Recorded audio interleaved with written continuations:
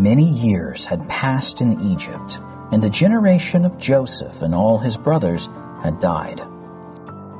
Just as God promised, the Israelites multiplied greatly in the land of Egypt. Unfortunately, a new Pharaoh was put in power who did not know of Joseph and all he had done to bring them such power and wealth. The king was very frightened of the large numbers of Israelites that lived in Egypt. He was afraid the Israelites would grow so large that they would want to leave the land and would no longer work to bring wealth to Egypt. So the Egyptians put slave masters over them and forced them into hard and bitter labor as slaves. They worked from dawn to dark in the worst conditions, and they no longer enjoyed the wealth and success that Joseph had brought them. The hard work didn't stop the Israelites from continuing to grow and multiply. The new Pharaoh ordered all the boys born to Israelites to be thrown into the Nile River and killed.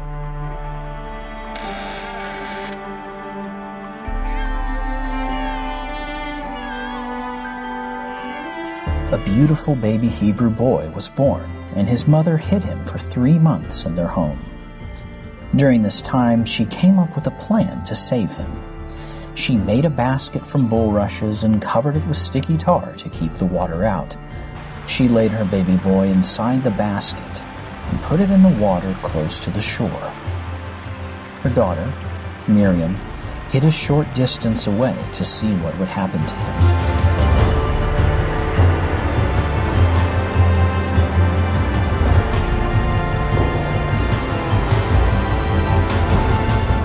Very soon, the daughter of Pharaoh came down to the river to bathe, and just happened to see the basket floating among the rushes in the river. She asked one of her handmaidens to bring the basket to her, and when she opened the lid, the baby boy began crying. Pharaoh's daughter knew it had to be a Hebrew baby. When Miriam saw this, she quickly came up to Pharaoh's daughter and offered to find a Hebrew woman to nurse the baby boy until he was old enough to come back and live with her as her son. Miriam took the baby boy back to his Hebrew mother, who nursed him and took care of him until he was old enough to go to the palace and live with the Pharaoh's daughter as her adopted son. She named him Moses and raised him as her own.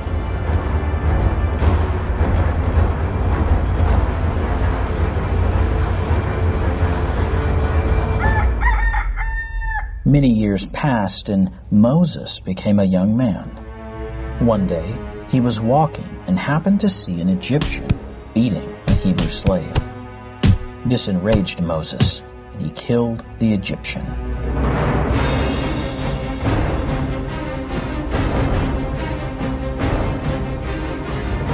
When news of what Moses had done reached Pharaoh, he planned on killing Moses.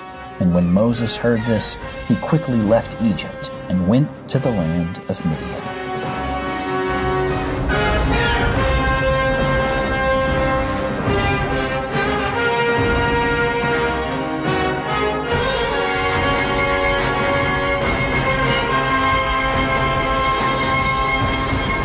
It was at a well in Midian that Moses met his future wife, Zipporah, and went and lived with her family, tending her father's flocks in the desert. One day, Moses had taken the flocks into the desert, when from a distance he saw a bush that was burning on top of Mount Sinai. This mountain was called the Mountain of God. He went to see the burning bush, and an angel of the Lord appeared to him in the flame. Moses could see that even though the bush was burning, it wasn't consumed by the fire. And as Moses got closer to inspect this unusual sight, God called out to him, "Moses, Moses." Moses answered, "Here I am."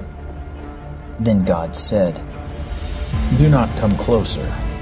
Take off your shoes, for the place you are standing on is holy ground. I am the God of your father and the God of Abraham, Isaac, and Jacob." When Moses heard this, he hid his face because he was afraid to look at God. Then God told Moses, "I have seen the misery and sufferings of your people by the brutal Egyptian taskmasters. I hear their cries of sorrow and pain. I have come down to deliver them from the Egyptians and bring them to a land that is flowing with milk and honey. Come now, Moses, I will send you to Pharaoh. You will bring my people, the Israelites, out of Egypt." Moses was very shocked and said to God, "Who am I that I should go to Pharaoh and bring the Israelites out of Egypt?" God answered Moses, "I will surely be with you. This will be a sign that I sent you. When you have brought the people out of Egypt, you will serve God on this mountain." But Moses kept questioning God and finally asked, "God, what if they do not believe me and say, 'The Lord did not appear to you?'" Then the Lord said to him, "What is in your hand?" "A staff," he replied. The Lord said, "Throw it on the ground." Moses threw it on the ground, and it became a snake. And then the Lord said, "Reach out your hand and take it by the tail." When Moses lifted the snake by the tail, it immediately turned back into his staff. "This," said the Lord, "is so that they may believe that the Lord God has appeared to you." Then the Lord said, "Put your hand inside your jacket." Moses did as the Lord said, and when he pulled it out, it was covered in leprosy, white as snow with the disease. "Now put it back," said the Lord. Moses put his hand back inside his jacket, and when he pulled it out, it was restored and looked the same as his other hand. Then God said, "If they don't believe either of these two signs, or listen to you, then take some water from the Nile, pour it on the ground, and it will become blood." Moses still continued to question God and said, "Oh Lord, I have never been able to speak well, neither in the past or even after you have spoken to me." The Lord answered him, "Who gave man his mouth? Who makes him deaf or mute? Who gives him sight or makes him blind? Is it not I, the Lord? Now go, I will help you speak, and will teach you what to say." Even then, Moses replied, "Oh Lord, please send someone else to do it." Finally, God became angry with Moses and said, "Your brother Aaron can speak well and is on his way to meet you. I will help both of you speak and teach you what to do. It will be as if it is your mouth, and he will speak to the people for you." Afterwards, God instructed Moses to go back to Egypt and perform for Pharaoh all the wonders that God had given Moses the power to do. Then God spoke to Aaron and said, "Go to the desert and meet your brother Moses on Mount Sinai, the mountain of God." When Moses saw Aaron, he told him all that God had instructed him to do and the miraculous signs that he had commanded him to perform. Aaron quickly agreed to go with Moses, and they returned to Egypt. They soon gathered all the elders of the Israelites together. Aaron told them everything the Lord said to Moses and also performed the signs. They all believed and were so thankful that God could see their pain and misery. They bowed down to the ground to worship and honor God for sending help to the Israelites.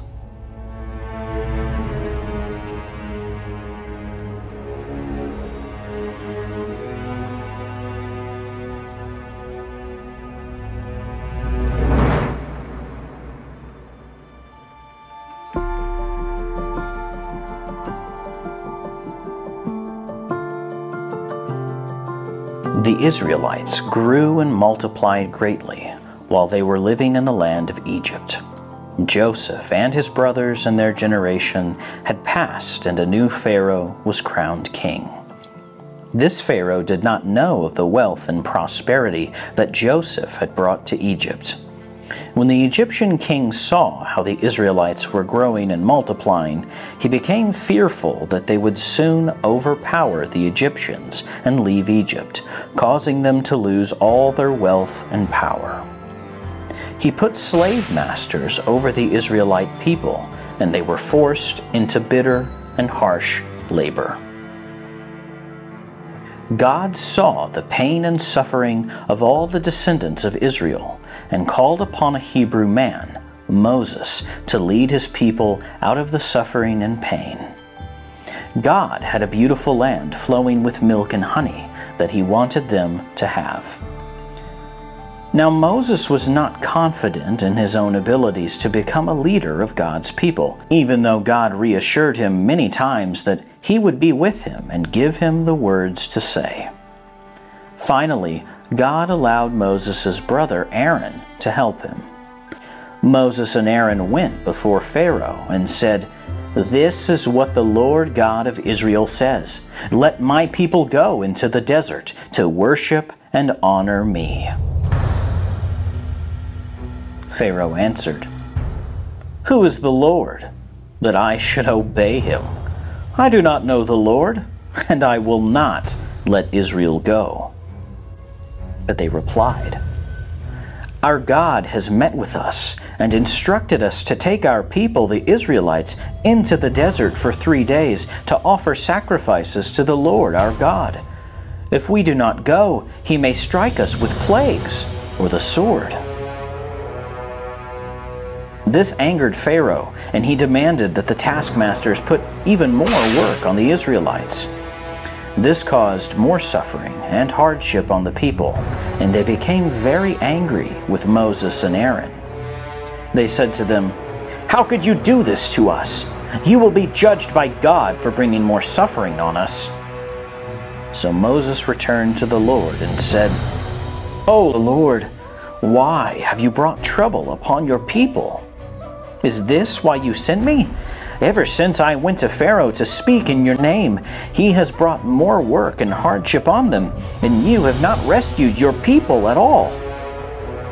But God sternly replied, "Now you will see what I will do to Pharaoh. Because of my mighty hand, he will let them go and drive them out of his country. Now tell this to the Israelites: I am the Lord, and I will free you from being slaves to the Egyptians. I will redeem you and take you as my own people, and I will be your God. Then you will know that I am the Lord your God, who rescued you and brought you to the land that I promised to Abraham, Isaac, and Jacob for your possession." But the Israelites did not listen to Moses and Aaron, and they continued to be discouraged by the cruel bondage of the Egyptians. The time came for Moses and Aaron to go to Pharaoh again. They performed signs and wonders before him, but Pharaoh's Egyptian magicians did the same thing, so Pharaoh hardened his heart and would not listen to them.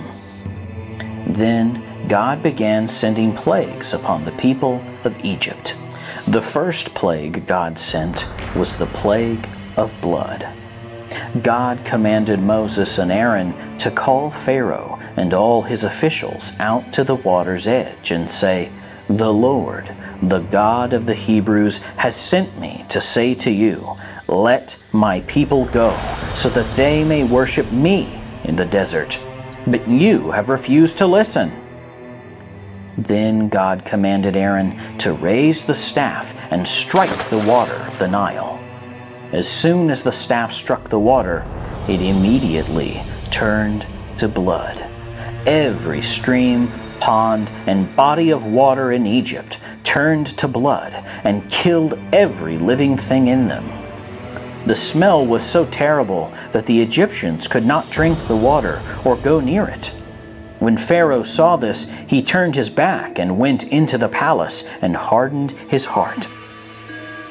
7 days passed, and the Lord said to Moses, Go to Pharaoh and say, 'This is what the Lord says. Let my people go, so that they may worship me. If you refuse, I will plague the whole country of Egypt with frogs.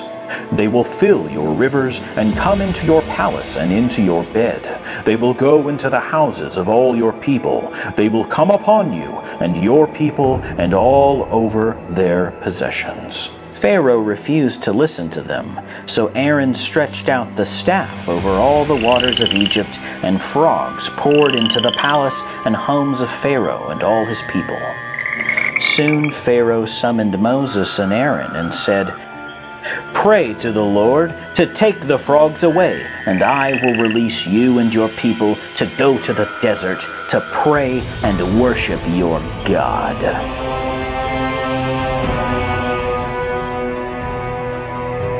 So Moses left and prayed to God to take the frogs away. The frogs died and were piled into huge heaps. The land reeked from the smell, but when Pharaoh saw that there was relief, he hardened his heart and refused to let them go. Then the Lord said to Moses, 'Tell Aaron to stretch out the staff and strike the dust of the ground, and all the land of Egypt will turn to gnats.' When Aaron did this, the dust turned to gnats, and they covered Pharaoh and all his people and their animals. Even Pharaoh's magicians said, 'This is the finger of God.' But Pharaoh's heart was hard, and he would not listen. This time, God commanded Moses to tell Pharaoh, 'This is what the Lord says. Let my people go, so that they may worship me. If you do not release my people, I will send swarms of flies on you and all your people. Their houses and even the ground they walk on will be covered with flies. But upon my people, the Israelites, I will deal differently. No swarms of flies will go near them, and by this miraculous sign you will know that I, the Lord, am in this land.' Then God sent swarms of flies into Pharaoh's palace and all the houses of his people. The flies ruined all the land throughout Egypt. Pharaoh summoned Moses and Aaron and said, 'I will let you go to offer sacrifices to the Lord your God in the desert. But don't go very far.' Moses answered, 'I will pray to God for the flies to leave tomorrow. Only this time, do not deceive me.' So Moses prayed, and the next day, all the flies left Egypt. Once again, Pharaoh hardened his heart and would not let the people go. This time, the Lord said to Moses, 'Go to Pharaoh and tell him, "This is what the Lord, the God of the Hebrews, says. Let my people go, so that they may worship me. If you refuse, I will bring a terrible plague on all your livestock. Every horse, camel, donkey, sheep, goat, and all your cattle will die. But not one single animal belonging to the Israelites will die." The next day, when Pharaoh went out into the fields to investigate, all the livestock belonging to the Egyptians had died. But not a single animal that belonged to the Israelites perished that day. Once again, Pharaoh's heart was hard, and he would not let the people go.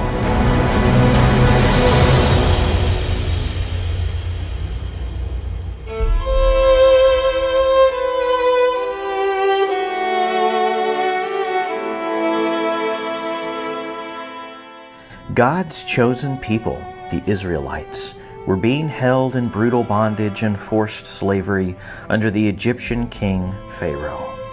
God saw their pain and suffering and sent Moses and his brother Aaron to lead his people out of Egypt to a wonderful and good land.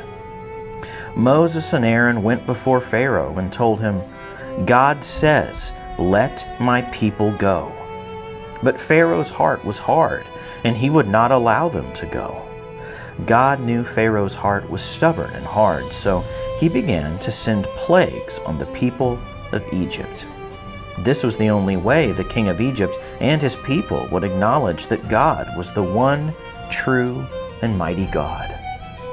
The first 5 plagues were the plague of blood, the plague of frogs, the plague of gnats, the plague of flies, and the plague on livestock. Each time, Moses warned Pharaoh of the plague that he would bring upon the land of Egypt. And each time, even though there was much damage and destruction to Pharaoh and the people of Egypt, the king would harden his heart and refuse to let the Israelites go. But God was not finished with the king of Egypt and his people. Moses continued to listen to God and obey his commands. The Lord said to Moses and Aaron, "Take handfuls of soot from a furnace, and in the presence of Pharaoh and his officials, toss it into the air. It will be as fine dust, and it will settle on men, and festering boils will break out all over their bodies."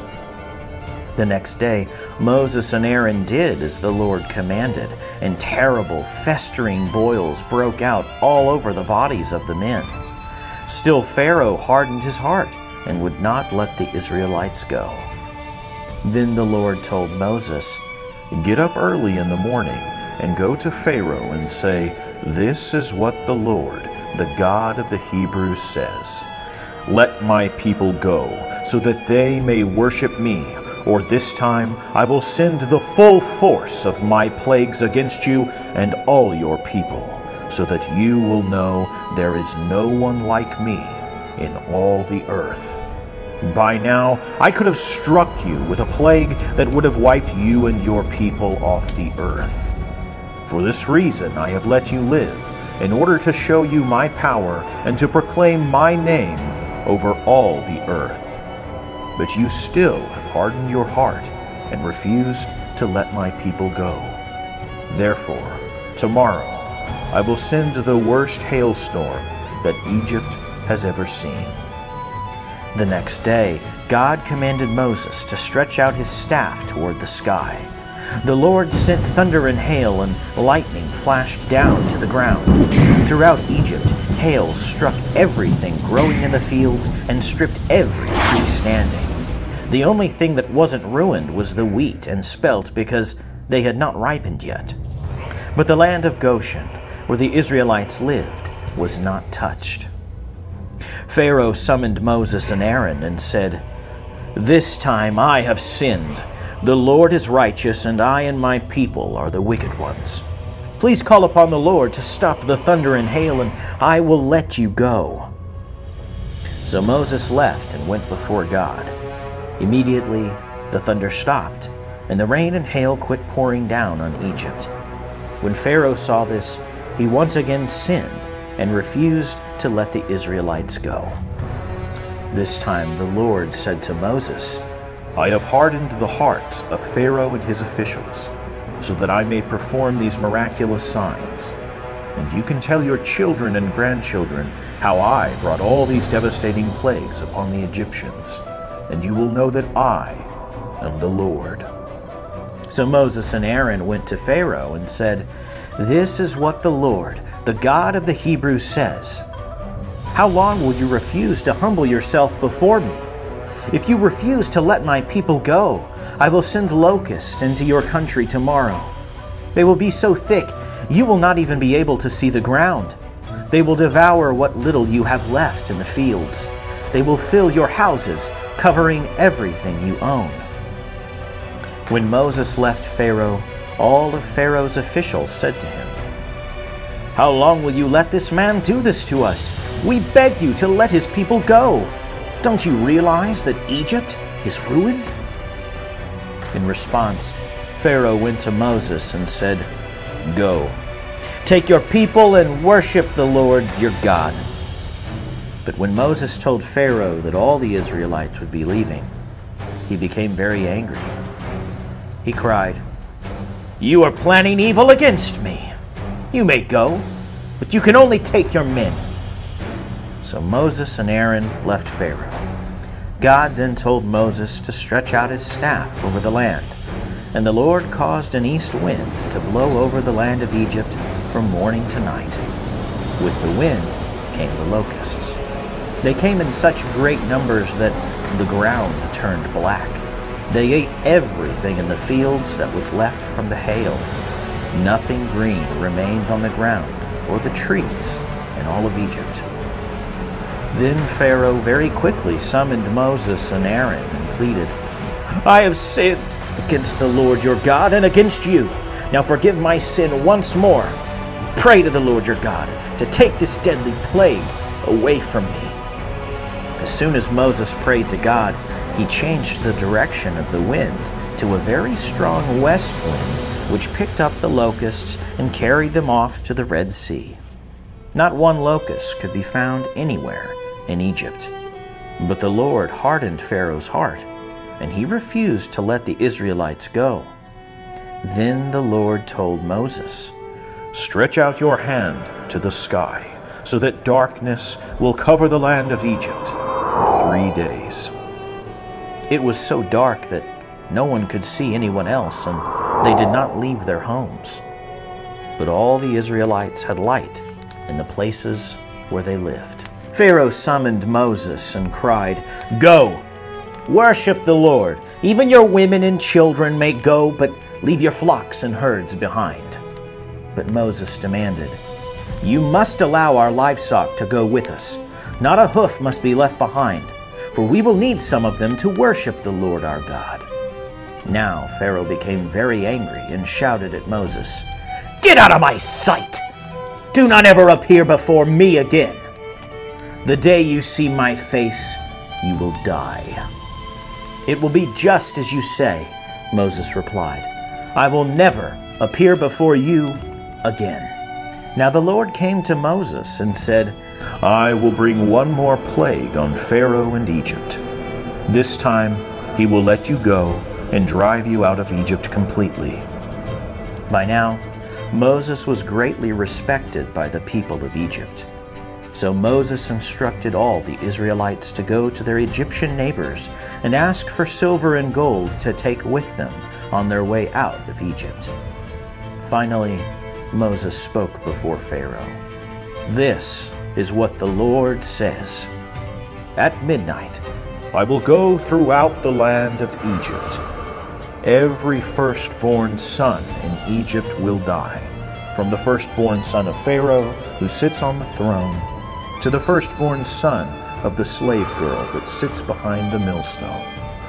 Even the firstborn of the cattle will die. There will be a great cry in all the land of Egypt that has never been heard before and will never be heard again. But not one child or animal of the sons of Israel will be hurt. And by this you will know how the Lord distinguishes between the people of Israel and the Egyptians. Then all your officials and servants will bow down before me and beg me to leave and take all my people with me." After that, Moses, hot with anger, left Pharaoh. Then God spoke to Moses and Aaron, "Go before all the people of Israel and give them these instructions to prepare them to leave Egypt. Each family is to select a lamb without blemish from among their herds. At twilight, they are to kill the lamb, take the blood, and wipe it on the sides and tops of the door frames of all the houses of the Israelites. Every family is to roast and eat the meat with their clothes and shoes on. When midnight comes, I will go through the land of Egypt and strike down all the firstborn of both man and animals. I will execute judgment on them all, for I am the Lord. When I see the blood on your doorposts of your houses, I will pass over you, and no plague will destroy your firstborn when I strike the land of Egypt." At midnight on the appointed day, the Lord came and passed through Egypt. All the firstborn sons in Egypt were struck down. The wailing and cries were heard in every house throughout the night. Even the firstborn of their livestock died that night. But the Lord passed over the houses of the sons of Israel and spared their lives. Pharaoh urgently summoned Moses and Aaron during the night and pleaded, "Get up and leave from among my people, and go worship the Lord as you want. Take your herds and flocks and go." The Egyptian people were so anxious to see the Israelites leave, they gave them gold, silver, and clothing as they prepared to leave on their journey to worship God. At last, Moses, Aaron, and all the Israelite people were released by Pharaoh to leave the land of Egypt. From that day forward, every year in the same month, the Israelites observed the Feast of Passover, which was a time to remember when God passed over their houses and spared their firstborn children because of the blood on their doorposts.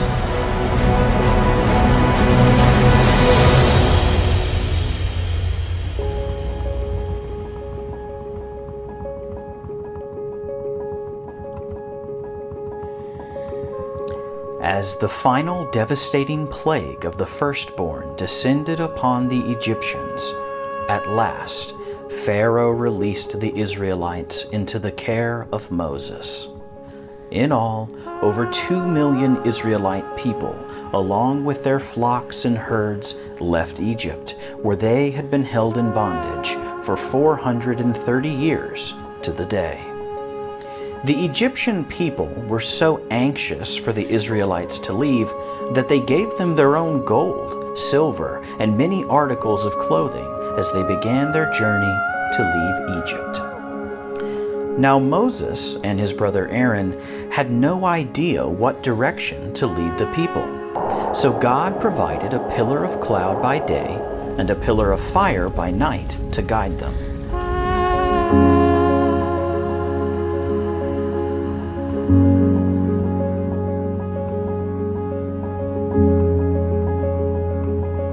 Neither the pillar of cloud nor the pillar of fire ever left their sight.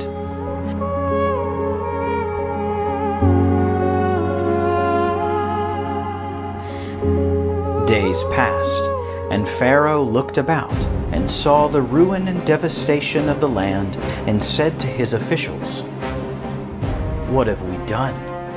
We have let the Israelites go and have no one left to help rebuild our land." So Pharaoh took over 600 of the best chariots of Egypt along with their officers and quickly pursued the Israelites who were boldly marching away from Egypt towards the Red Sea. As Pharaoh and his enormous army of chariots approached, the Israelites became terrified.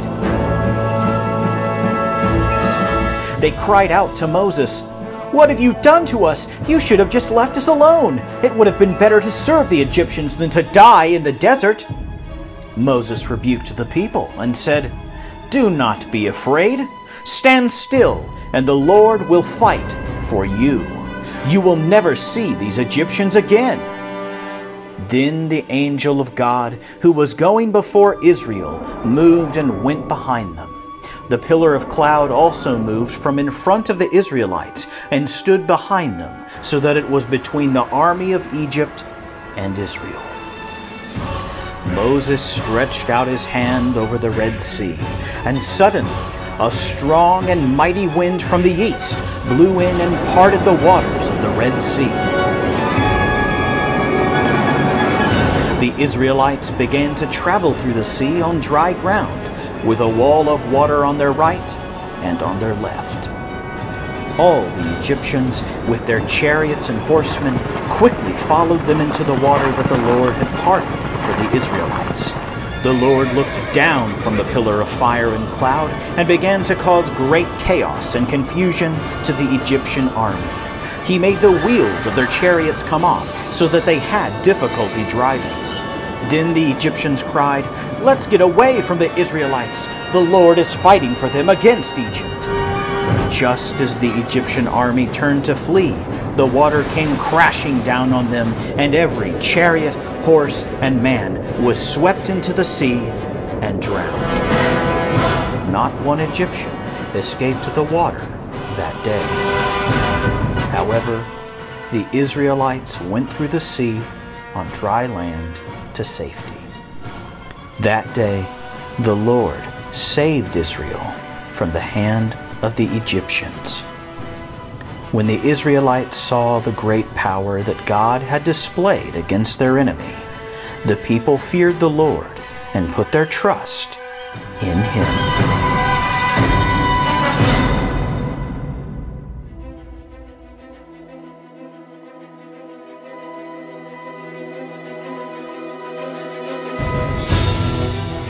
The Israelites were God's specially chosen people. Moses and his brother Aaron were selected by God to lead them out of Egypt, where they were being held in bondage and forced into slavery by the Egyptian Pharaoh. God brought 10 devastating plagues upon Egypt before Pharaoh finally agreed to release them to travel to a land that God had chosen for them to live and flourish in. In a spectacular example of God's power and authority, the Israelites witnessed God parting the waters of the Red Sea in order for them to safely cross to the other side. Then, to the Israelites' amazement, they turned and saw the waters crash down upon the Egyptian army as they pursued them into the Red Sea. Not one Egyptian was left alive. That day, the Lord saved Israel from the hands of the Egyptians. The Israelites saw the great power the Lord had displayed, so the people feared the Lord and put their trust in God and in Moses, his servant. As the Israelites began the difficult journey across the Sinai desert toward the land of Canaan that God was going to give them, they began to grumble and complain. Every time they came up against a problem or need, all they would do is grumble and complain to Moses. Each time, Moses would go before God with their complaints, and each time, God would provide an answer to their needs. God never failed to meet every single need they had. Sadly, the Israelites continued to grumble and complain as they made their way across the desert. This was very difficult for Moses because even though they told Moses that they had faith and trusted in God, their actions didn't show it. In the 3rd month after the Israelites left Egypt, they camped in front of a mountain in the desert of Sinai. It was from this mountain that God called to Moses. He instructed Moses to go before the people of Israel and tell them, "You have seen what I did to the Egyptians, and how I carried you out of Egypt and brought you to myself. Now then, if you will obey my voice and keep my commandments, then you shall be my treasured possession among all the peoples of the earth. You will be my holy nation." When Moses told the people what God had said, they quickly answered, "All that the Lord has spoken, we will do." Then the Lord spoke to Moses and said, "Prepare the people of Israel, because in 3 days I will come down to the top of Mount Sinai and appear to you and the people in a thick cloud. But be sure and warn the people to not go up the mountain, or even touch their foot upon it, for if they do, they will die." On the 3rd day, the people of Israel awoke to the sound of fierce thunder and lightning flashes coming down from the mountain. A cloud descended upon the top of Mount Sinai with the sound of a trumpet so loud that all the people of Israel trembled in fear within their camp. Moses brought all the people outside their camp to the foot of Mount Sinai to meet God, with the warning from God to not touch the mountain or set foot on it. By this time, the entire mountain was violently shaking and engulfed in fire and smoke. The Lord said to Moses, "Come up to me on the mountain and stay here. I will give you 2 stone tablets with the law and commands I have written for you and my chosen people, the Israelites." The glory of the Lord settled on Mount Sinai as Moses entered the cloud at the top of the mountain. Moses stayed there for 40 days and 40 nights in the presence of God. When the Lord finished speaking to Moses, God gave him 2 stone tablets inscribed by the finger of God that contained the 10 Commandments. Moses was to take and share them with God's chosen people of Israel. God spoke these words and said, "I am the Lord your God, who brought you out of Egypt and out of the land of slavery. These are the 10 Commandments that you are to follow. The first commandment, you shall have no other gods before me. The second commandment, you shall not make for yourself any idol, nor bow down to it or worship it. The third commandment, you shall not misuse the name of the Lord your God.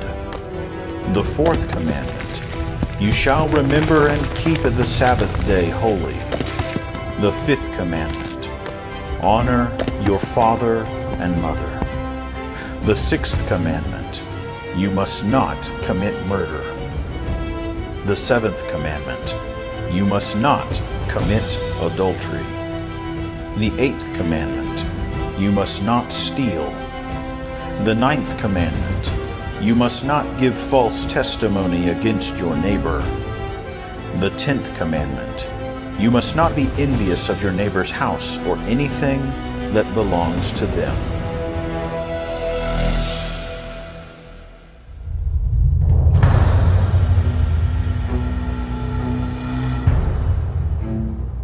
Moses was sadly disappointed when he came down from the mountain with the 10 Commandments.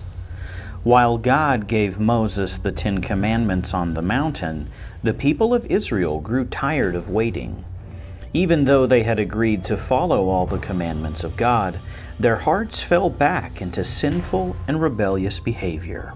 They began drinking and behaving badly, and even asked Aaron, the brother of Moses, to make them a golden calf that they could bow down and worship as a god. As soon as Moses saw the golden calf and the people of Israel worshiping the idol, he grew so angry that he threw the stone tablets to the ground, breaking them into pieces at the foot of the mountain. Afterwards, God struck the people of Israel with a plague as a consequence for their sin and rebellion. Soon, God once again called Moses to the top of the mountain and inscribed the 10 Commandments on 2 new stone tablets. As God passed in front of Moses, he proclaimed, the Lord, the compassionate and gracious God, slow to anger, abounding in love and faithfulness, maintaining love to thousands and forgiving wickedness, rebellion, and sin. Yet he does not leave the guilty unpunished." This time, when Moses came down from the mountain after 40 days and 40 nights, the Israelites were ready to receive all that God had given him on top of Mount Sinai. Moses spent many days teaching the Israelites all that God wanted them to do in order to set them apart as God's chosen and treasured people. The people committed to obeying God's commands and worked very hard to fulfill all that God called them to do. Finally, God told Moses to prepare the 12 tribes of Israel to move on towards the promised land of Canaan. But once again, their old habits of complaining and grumbling began to be heard throughout the camps as they traveled in the desert. At first, it was only a few of them complaining, but very soon, many of the people began to grumble every day. Eventually, everywhere Moses went, he could hear every family wailing and complaining to anyone who would hear. Moses was very troubled and distressed. He went before God and asked, "Lord, what have I done to bring all this trouble upon myself? Why should I carry the burden of all these people? They keep wailing and complaining, and the burden is just too heavy for me.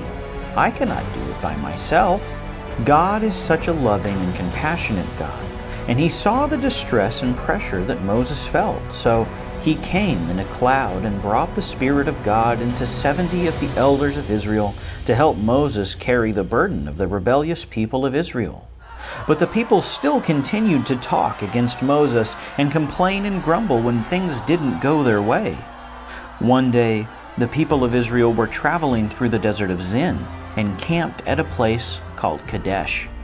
No water could be found, so the people quarreled with Moses and Aaron and said, "Why did you bring us up out of Egypt to this terrible place? There's no water for us or our animals.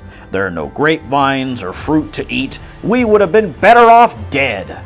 Moses and Aaron, in great distress, went to the holy tent and fell face down, and the glory of the Lord appeared to them. The Lord said to Moses, "Take the staff, and you and Aaron gather the people together before the large rock that is among you. Speak to the rock before their eyes, and it will pour out water. Then the people will have plenty of water for themselves and their animals." So Moses took the staff and gathered the people in front of the rock and cried out, "Listen, you rebellious people! We must bring you water out of this rock." Then Moses raised his arm and struck the rock twice with the staff. Water gushed out, and the people of Israel and their livestock drank. But the Lord said to Moses and Aaron, "Because you did not follow my holy command to speak to the rock and instead struck the rock with the holy staff, neither one of you will be allowed to bring my people of Israel into the promised land." These were the waters of Meribah, where the people of Israel quarreled with the Lord, and where he showed himself holy among them.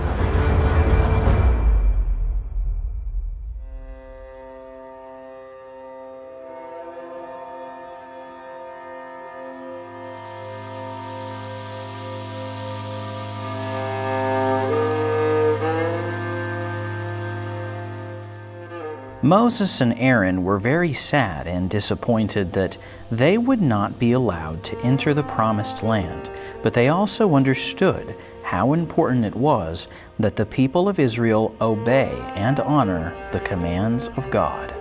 Moses, Aaron, and the Israelites continued to journey through the desert for the next 40 years, settling and resettling in many different regions of the desert until the entire generation of rebellious Israelites that had left Egypt died. In the meantime, a new generation of Israelites had grown up who had obeyed and listened to the commands and laws of God spoken to them by Moses and Aaron. When the day of Moses' death was near, God spoke to Moses and told him to call Joshua, the son of Nun, before all the people of Israel. Joshua had always shown great love and obedience to the Lord. Moses spoke the words of the Lord to him. "The Lord your God will go ahead of you across the Jordan River. He will destroy the nations before you, and you will take possession of their land. The Lord will deliver them into your hands. Be strong and courageous, and do not be afraid. The Lord your God goes with you. He will never leave you nor forsake you." Moses gave one last command to the people of Israel. He said, "The Lord your God commands you this day to carefully follow and obey all his decrees and laws. He will set you high above all the nations of the earth, and many blessings will come upon you if you obey the Lord your God with all your heart and soul. However, if you do not obey the Lord your God and do not carefully follow all his commands and decrees, many curses will come upon you. You will be defeated by your enemies, and diseases will come upon you. I have set before you life or death, blessings or curses. Now, choose life so that you and your children may love the Lord your God, listen to his voice, and hold fast to him." Moses died, and the people of Israel accepted Joshua, the son of Nun, as their new leader, appointed by God. Joshua led them into the promised land and prepared the 12 tribes of Israel to go in and take the land. All the inhabitants of the land greatly feared the Israelite people because they had heard of the powerful hand of God and all that God had done for the people of Israel. Every town shut and locked their gates to keep the Israelites out. The town of Jericho was tightly locked up, and no one came in or went out. One day, Joshua was near Jericho. He looked up and saw a man standing in front of him with his sword drawn. Joshua went to him and asked, "Are you for us or for our enemies?" "Neither," he replied. "I have come as captain of the army of the Lord." When Joshua heard this, he fell face down on the ground and asked him, "What message do you have for the Lord's servant?" The captain of the Lord's army replied, "Take off your sandals, for the place where you are standing is holy." The Lord said to Joshua, "I have delivered Jericho into your hands, along with its king and its fighting men. Gather together all your armed men and command them to march around the city of Jericho once a day for 6 days. Have 7 priests carry trumpets of ram's horns in front of the ark of the Lord, blowing the trumpets as they march. On the 7th day, they shall march around the city of Jericho 7 times with the priests, blowing their trumpets as they march. When you hear them sound the long blast on the trumpets, have all the people give a loud shout. Then the walls of Jericho will collapse, and your armed men can go in and take over the city." Joshua immediately called all the people to him and told them what the Lord commanded them to do. The first day, 7 priests carrying trumpets walked in front of the ark of the Lord, blowing their horns.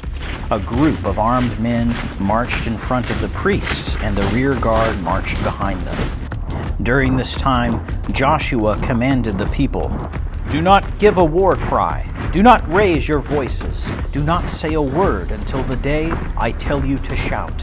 On that day, when I say shout, shout as loud as you can."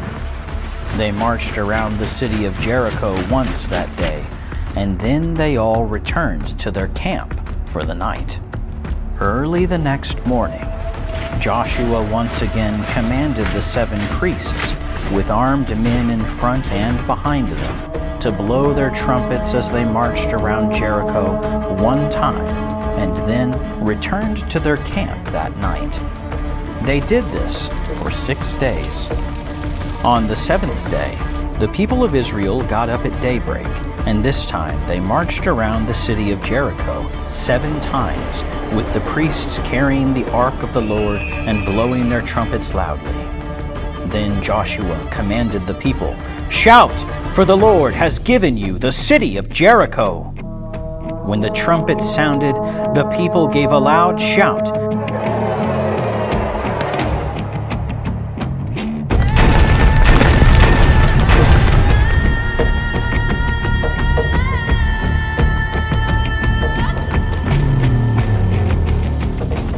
And the walls of Jericho collapsed.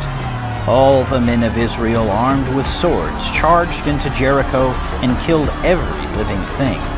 They burned the entire city and everything in it, saving the gold, silver, and articles of bronze and iron to be put into the treasury of the Lord. The Lord went before Joshua and the army of the Israelites that day, and the mighty power of God was spread throughout the land, striking fear into the hearts of their enemies.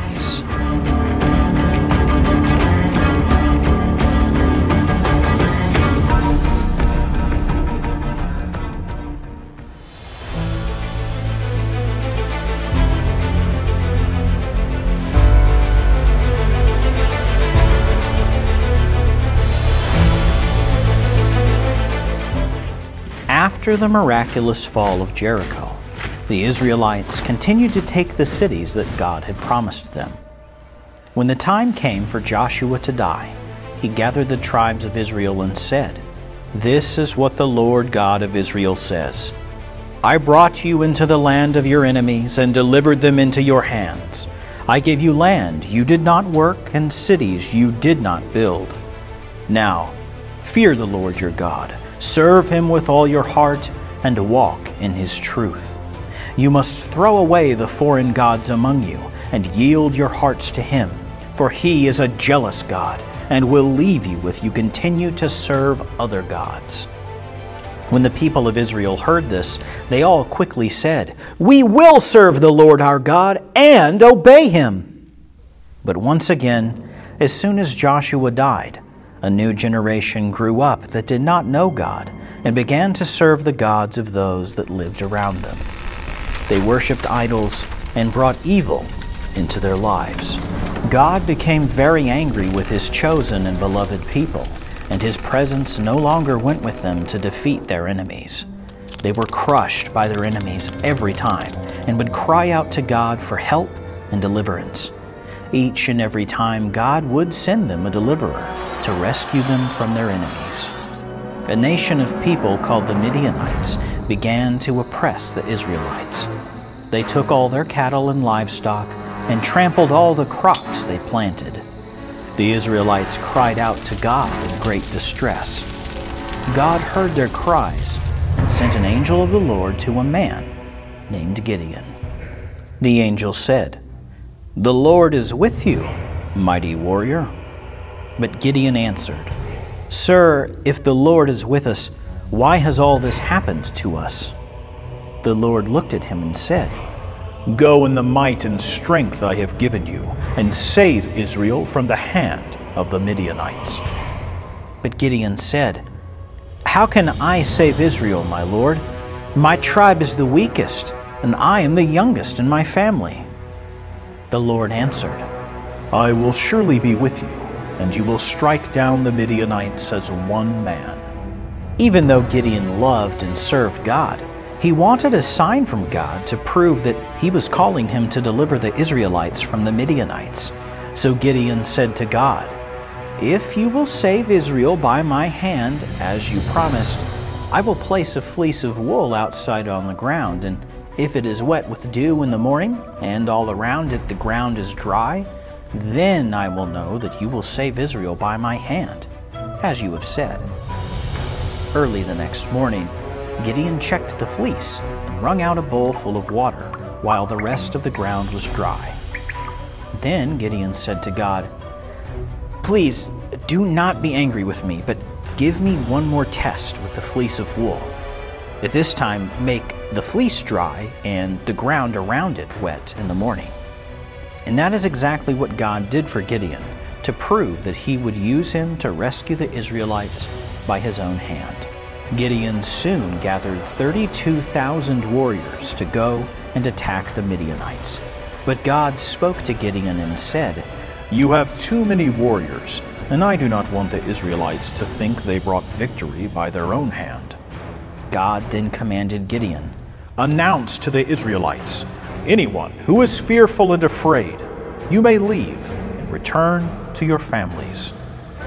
That day, 22,000 warriors left, and 10,000 remained. God spoke again to Gideon, "There are still too many men. Go down to the water and watch how the men drink. Separate the ones who lap like a dog from their hands, and those that kneel down and drink the water with their mouths." 300 men lapped water from their hands, and all the rest kneeled down to drink with their mouths. God then said to Gideon, "I will save you with the 300 men that lapped water from their hands and give the Midianites into your hand. Send the rest of your warriors home to their families." The camp where the Midianites had gathered to attack Israel was in a valley below Gideon and his 300 warriors. During the night, the Lord said to Gideon, "Get up and go down against the camp, because I am going to give it into your hands.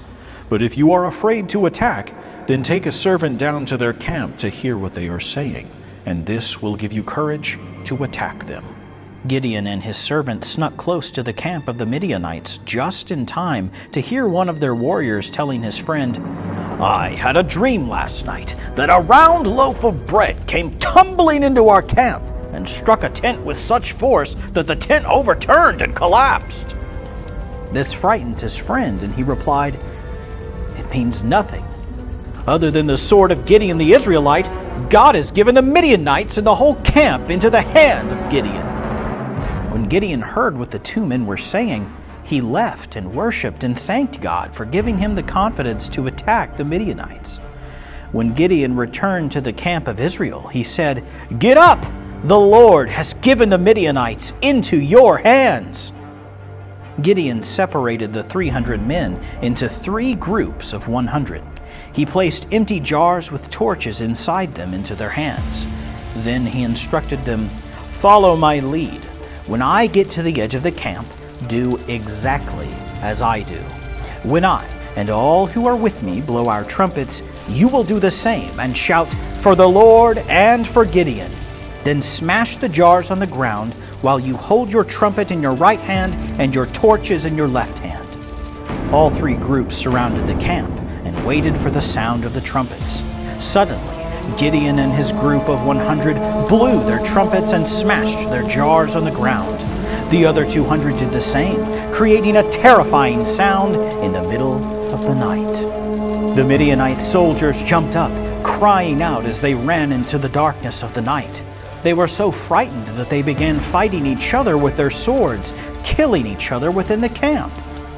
Gideon and his army of 300 quickly chased after the Midianite warriors.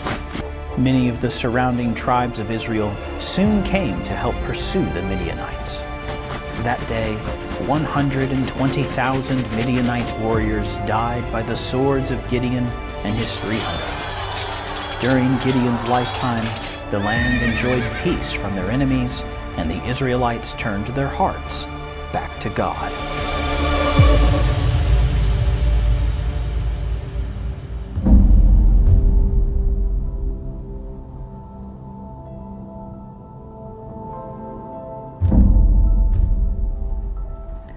Once again, the Israelites sinned against God while living among the Philistines.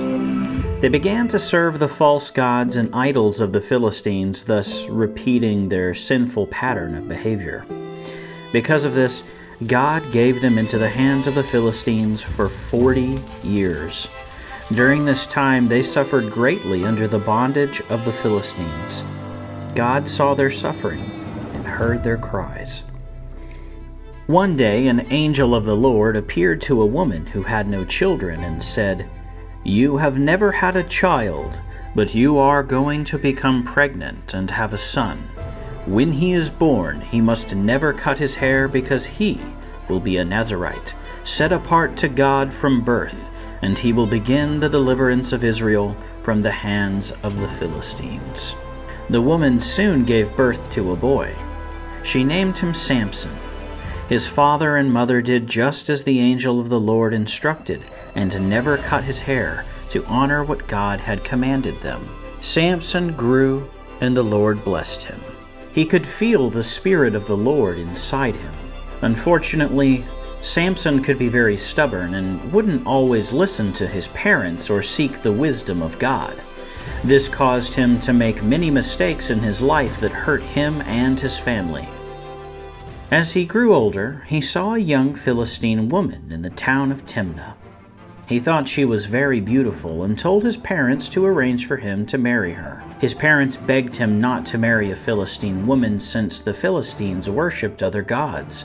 But Samson insisted, so they planned a meeting with her parents. On their way to meet her parents, a young lion suddenly came roaring toward Samson. Instantly, the power of the Lord came upon him, and he tore the lion apart with his bare hands. Samson knew his strength was from the Lord, but he continued in his stubborn and selfish ways. Samson's parents arranged the marriage with the Philistine woman, but Samson caused such trouble to her family that her father gave her to another man. When Samson found out, he lashed out in anger, causing much harm to the Philistines. To appease their anger, Samson's own people tied him up and handed him over to the Philistines. The Philistines came rushing toward him, shouting in anger and ready to attack Samson. Again, the Spirit of the Lord came upon him. Samson's ropes became like melted wax and dropped from his hands. Then, seeing the fresh jawbone of a donkey lying on the ground, he picked it up and, filled with the power of God, struck down 1,000 Philistine men. After this, Samson was considered a leader among the Israelites. Sometime later, Samson fell in love with a woman named Delilah. The rulers of the Philistines never forgot what Samson did many years before, killing 1,000 Philistine warriors with the jawbone of a donkey. They went to Delilah and said, "See if you can lure him into telling you the secret of his great strength." Then we can overpower him and take him as our prisoner." They offered her 1,100 shekels of silver if she could find the secret to Samson's strength. The next day, Delilah said to Samson, "Tell me the secret of your great strength. How can I tie you up so that you can't get loose?" Samson answered, "If they bind me with 7 fresh cords that have not been dried, then I will become weak like any other man." Delilah told this to the rulers of the Philistines, and they soon brought her 7 fresh cords and hid in an inner room of her house. She bound Samson with the cords and then cried out, "The Philistines are upon you, Samson." But he snapped the cords as easily as a string that had touched the fire, so his strength was not discovered. Then Delilah said to Samson, "You have deceived me and told me lies. Now please tell me how to tie you up so that you cannot get loose." So he said, "If they bind me with new ropes that have never been used, then I will become weak like any other man." Again, the rulers of the Philistines brought her new ropes and then hid in an inner room of her house. Delilah tied him up with the new ropes and said, "The Philistines are upon you, Samson." And just like before, he snapped the new ropes from his arms like a thread. By this time, Delilah was very embarrassed and upset at how Samson kept tricking her about the secret to his great strength.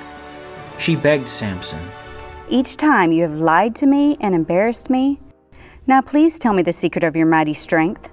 This time he said, "If you weave 7 locks of my hair into a web and then pin it to my head, I will become weak and be like any other man." That night, while he slept, Delilah took 7 locks of his hair and wove them into a web and fastened them on his head. Then she cried, "The Philistines are upon you, Samson." Samson woke up and easily pulled out the pins in the web of hair that had been braided together. By now Delilah was very upset with Samson and said, "How can you say you love me when your heart is not with me?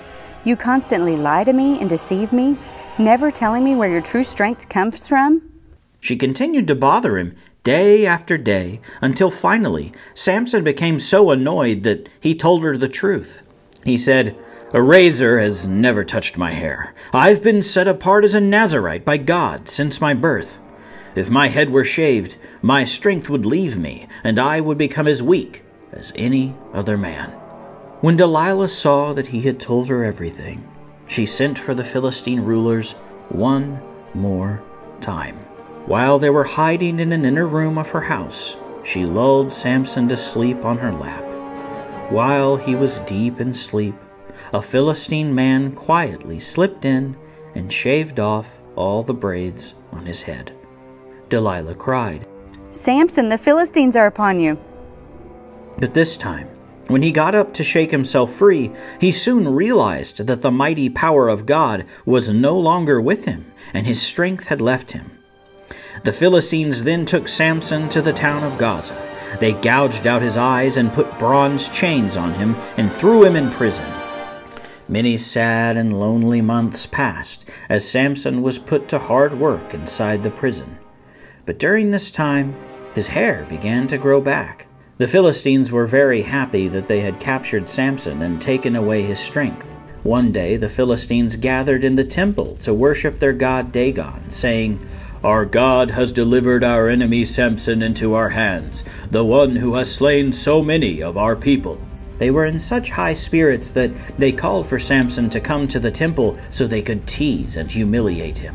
They made him stand between 2 pillars of the temple.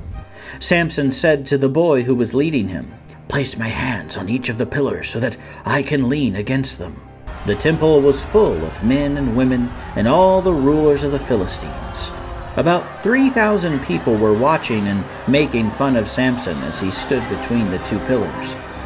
Samson called to the Lord and said, "O Lord God, please remember me and strengthen me one more time so that I can get revenge on the Philistines for my 2 eyes." Then Samson yelled, "Let me die with the Philistines." Bracing himself between the 2 pillars, he pushed with all his might, and the temple came crashing down on all the men, women, and rulers of the Philistines. In the end, Samson killed more people when he died than when he lived.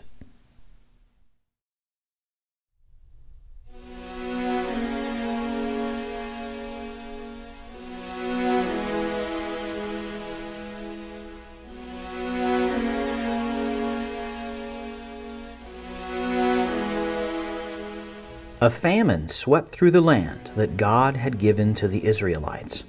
A man named Elimelech and his wife Naomi, along with their 2 sons, decided to leave the town of Bethlehem in the country of Judah and go to the land of Moab in search of food. The family settled in Moab, and eventually the 2 sons married women from the tribe of Moab. Sadly, Elimelech died, and soon after, the 2 sons also died. Naomi was left all alone except for her daughters-in-law, Orpah and Ruth. One day, Naomi heard the people of Moab saying the Lord had answered the prayers of the Israelites. The famine was over, and once again, the Israelites began growing their own food in Bethlehem and the surrounding country where Naomi and her family had once lived. With a sad heart, because of the loss of her husband and 2 sons, Naomi decided to return to Bethlehem and to the country where all her relatives lived in the land of Judah. Naomi and her 2 daughters-in-law packed up everything they owned and set off on the road back to Bethlehem.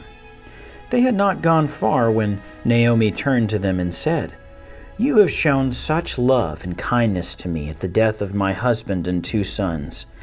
It will be best if you return to your mother's home, and may God bless you with husbands from the land of Moab." Then Naomi kissed each one, and they both began to cry and said, "Please, let us go back with you to your people in the land of Judah."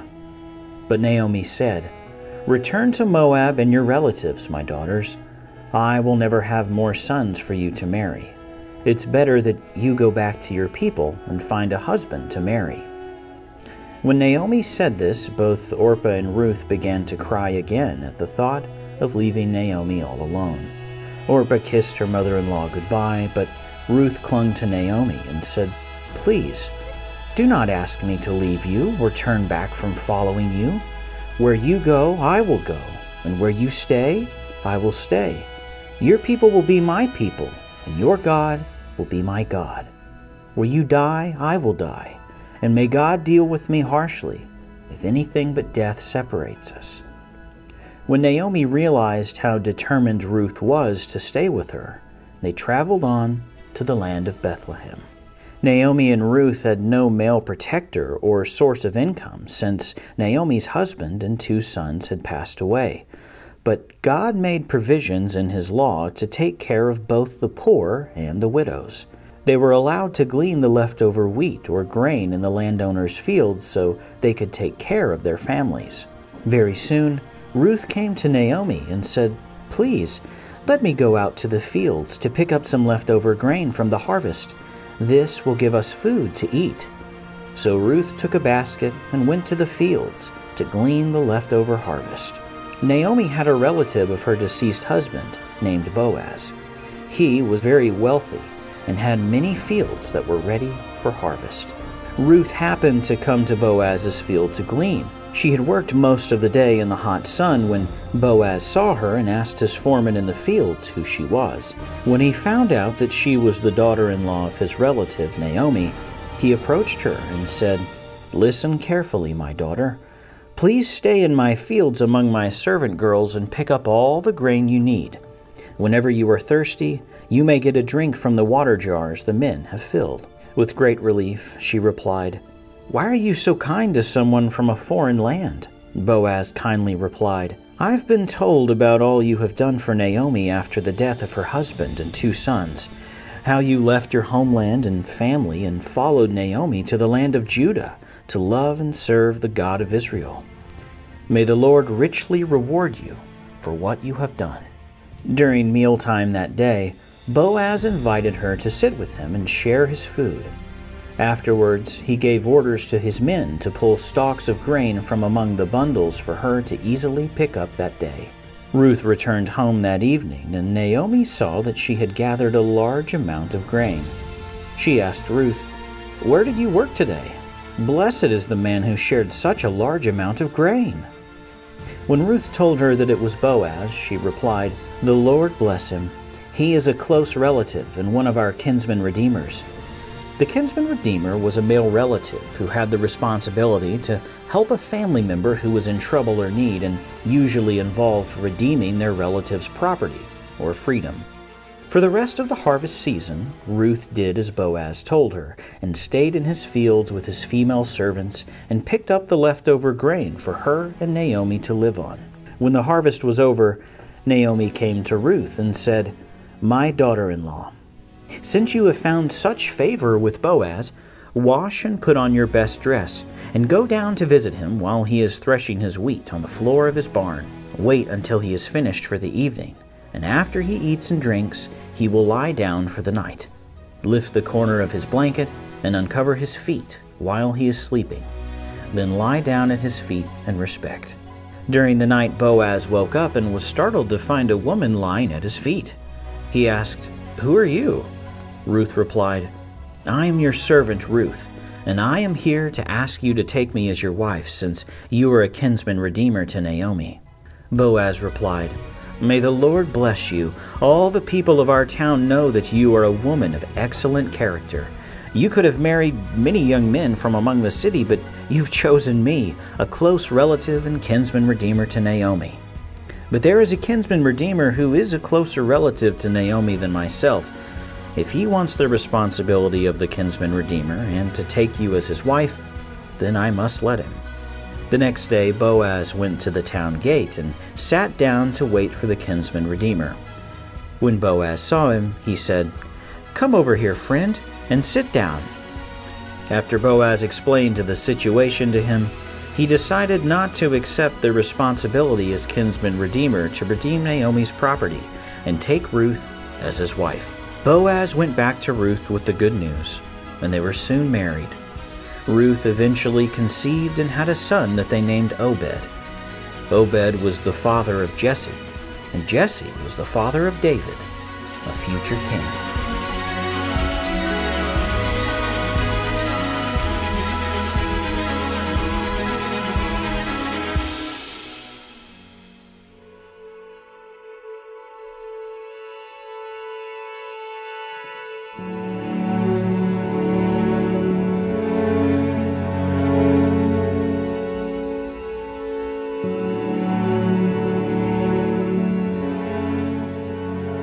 There was a certain man named Elkanah, an Ephraimite, that had 2 wives, Hannah and Peninnah. Peninnah had many children, but Hannah had none. This grieved and saddened Hannah's heart so terribly that each year, when they all traveled to the house of the Lord to worship and give thanks to God, she would cry and refused to eat.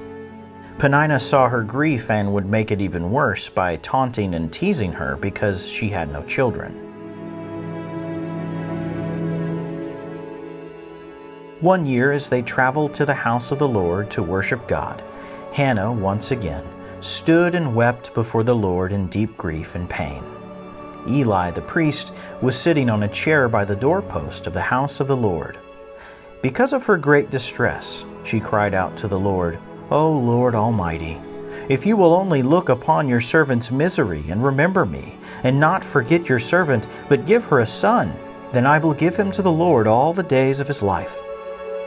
As she kept praying to the Lord, Eli the priest watched her mouth. Hannah was praying fervently in her heart, and her lips were moving, but her voice was not heard.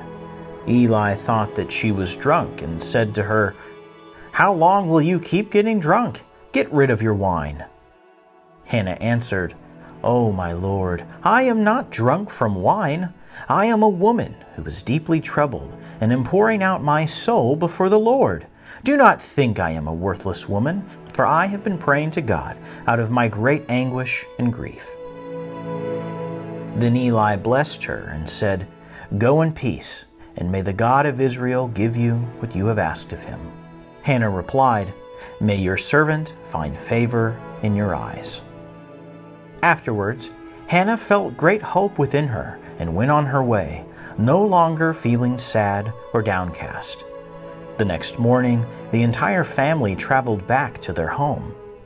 the Lord remembered Hannah, and she conceived and gave birth to a son.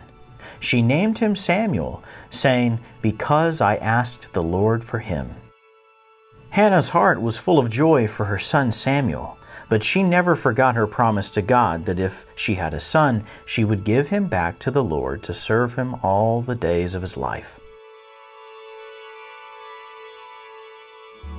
When the time came for the family to make their yearly journey to the house of the Lord to worship God, Hannah told her husband Elkanah, "Samuel is still too young, but when I wean him, then I will make the journey and give him back to the Lord to serve God all his life, just as I promised." When Samuel was weaned from his mother, Hannah made the journey to the house of the Lord to give him to the service of God. When Hannah and Elkanah brought Samuel to Eli the priest, she said, "O my Lord, as surely as you live, I am the woman who stood before you desperately praying for a child. The Lord granted my request, so I have given him to the Lord to serve him all the days of his life." Elkanah and Hannah then traveled back to their home. Each year, as they would return to the house of the Lord to worship God for all his blessings, Hannah would visit Samuel and bring him a new robe to wear. Eli the priest would bless Elkanah and Hannah, saying, "May the Lord give you children to take the place of the one that Hannah prayed for and gave back to the Lord." God was gracious and enabled Hannah to conceive. She gave birth to 3 sons and 2 daughters. This filled Hannah's heart with joy and faith in the God of Israel. Meanwhile, Samuel continued to grow and serve in the house of the Lord and found favor with the Lord and with men.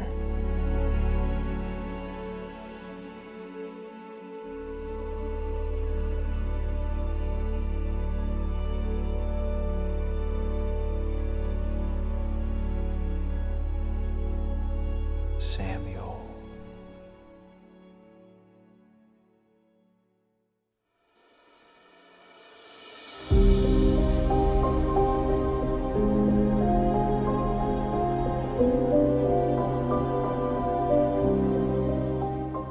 As Samuel grew up in the house of the Lord was with him, preparing him to become a leader and judge of Israel one day. Eventually, Eli the priest passed away along with his 2 sons. His sons had been very evil and did not honor God and his commandments. Because of their evil actions, not one male descendant of Eli's family lived to reach old age. After the death of Eli and throughout Samuel's lifetime, the hand of the Lord was against all the enemies of the Israelites. The Israelites lived in peace through Samuel's strong leadership and devotion to the Lord. When Samuel grew old, he appointed his own sons as judges for Israel. But just as Eli's sons did not follow in the Lord's ways, neither did Samuel's sons. They were dishonest and could not be trusted. So all the elders of Israel met with Samuel and said, "You are old, and your sons do not walk in the ways of God as you do. We want you to appoint a king to lead us, like all the other nations." This disturbed Samuel, so he went before the Lord in prayer. God said to Samuel, "Listen to what the people are saying to you. It is not you they have rejected. They have rejected me as their king. They have forsaken me and served other gods from the day I brought them out of Egypt until today. Listen to them, but sternly warn them what the king will do to them." Samuel went back to the elders of Israel and told them what the Lord had said. He warned them what a king who reigned over them would do. "A king will take your sons, and they will drive his chariots and become his horsemen. He will make them commanders over thousands and 50s. They will make weapons for war for him and equipment for his chariots. Some will plow his fields and reap his harvest. Your daughters will be put to work for him as well.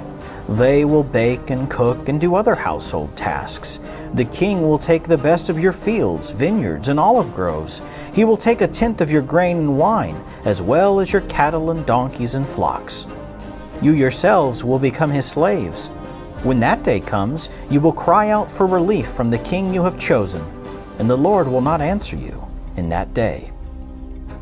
But the people of Israel were a very stubborn and rebellious people and refused to listen to Samuel. They said, "No, we want a king over us. Then we can be like all the other nations, with a king to lead us and fight our battles." When Samuel heard what the people said, he repeated it to the Lord. Then the Lord answered, "Listen to them and give them a king." The Lord revealed to Samuel that he was going to send a man from the tribe of Benjamin for him to crown as king. The very next day, Samuel saw a man walking toward him, and the Lord said to him, "That is the man that I spoke to you about. He will rule over my people." The man's name was Saul, and he had no idea of the Lord's plan. In fact, he and his servant were just out searching for some donkeys that had gone missing from his father's land. When Samuel told Saul the plans of the Lord, he could not believe his ears. He exclaimed, "Sir, I am just a Benjamite from the smallest tribe of Israel. My family is even the smallest family of the tribe of Benjamites. Why would you say such a thing to me?" He could not believe that he would be chosen by the Lord to lead God's people and become king over them. Samuel continued to reassure Saul, and they went and dined together. Afterwards, they went to the rooftop of Samuel's house and talked a very long time. When daybreak came, Samuel called to Saul and told him to wake up and come down from the roof. Then Samuel got a flask of oil, poured it over his head, and said, "The Lord has anointed you ruler over his people. When you leave me today, you will begin to prophesy and be changed into a different person." As Saul turned to leave Samuel, God changed Saul's heart, and the Spirit of God came upon him, and he began to prophesy. Samuel summoned all the people of Israel to the Lord at a place called Mizpah. Samuel then told them, "This is what the Lord, the God of Israel, says. I brought you out of Egypt and out of all the kingdoms that oppressed you. But you have now rejected your God, who saves you out of all your calamities and distresses. You insist on having a king. So now I will present one to you." Then Samuel brought forward the tribe of Benjamin in order to present Saul to the people of Israel. But when they looked for him, they could not find him. The Lord spoke and said, "He has hidden himself by all the baggage." The people ran and found him and brought him out. As Saul stood among them, he was a head taller than everyone there. Samuel said to all the people, "Do you see the man the Lord has chosen? There is no one like him among all the people." Afterwards, the people of Israel all began to shout, "Long live the king! Long live the king!" Therefore, the people confirmed Saul as king before the Lord, and all the Israelites held a great celebration to honor their new king.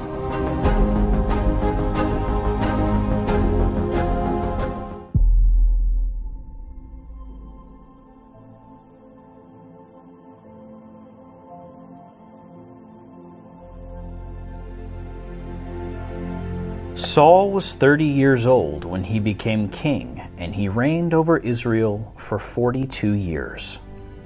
During his reign, Saul ruled over Israel and fought against their enemies on every side. Saul would do as the Lord instructed, and God gave them victory over their enemies every time. But as time went on, Saul became confident in his own ability to rule and began doing as he pleased, rather than obeying the words of the Lord. One day the Lord said to Samuel, "I regret that I made Saul king. He has turned away from me and does not obey my instructions." The following day, Samuel went to Saul and said, "You have not obeyed the Lord. Therefore, since you have rejected the word of the Lord, he has rejected you as king over Israel." Even though Saul begged and pleaded to remain king, Samuel told Saul, "The Lord has torn the kingdom of Israel from you today, because you do not keep his commands. Now the Lord has sought out a man after his own heart, and will appoint him as king over the people of Israel."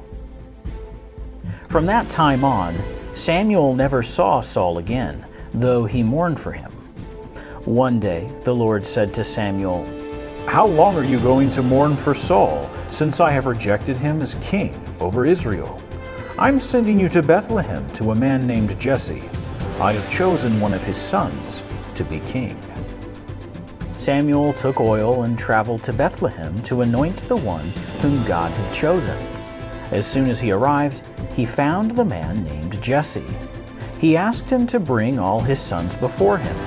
As soon as Samuel saw his first son, Eliab, he thought, "Surely the Lord's anointed is standing right here before us." But the Lord said to Samuel, "He is not the one. Do not look on his appearance or his height, for the Lord does not look at the things man looks at.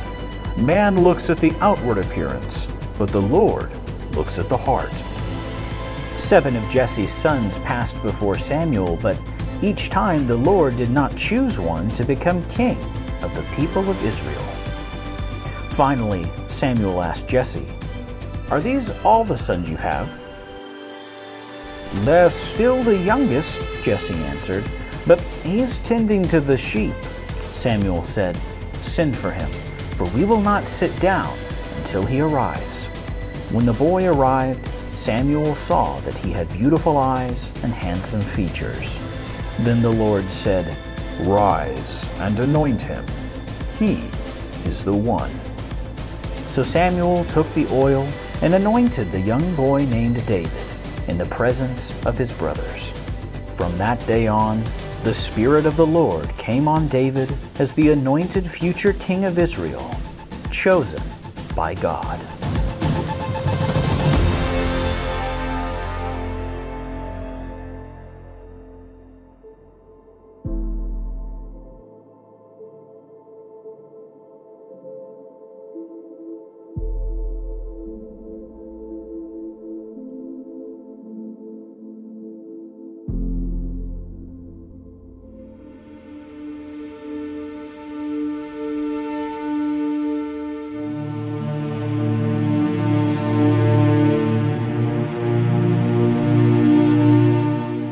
Saul and the Israelites continued to go to war to defend themselves against other enemy nations.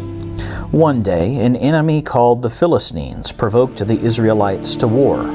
The Philistines came to Judah and pitched their camp on a hill with the valley down below.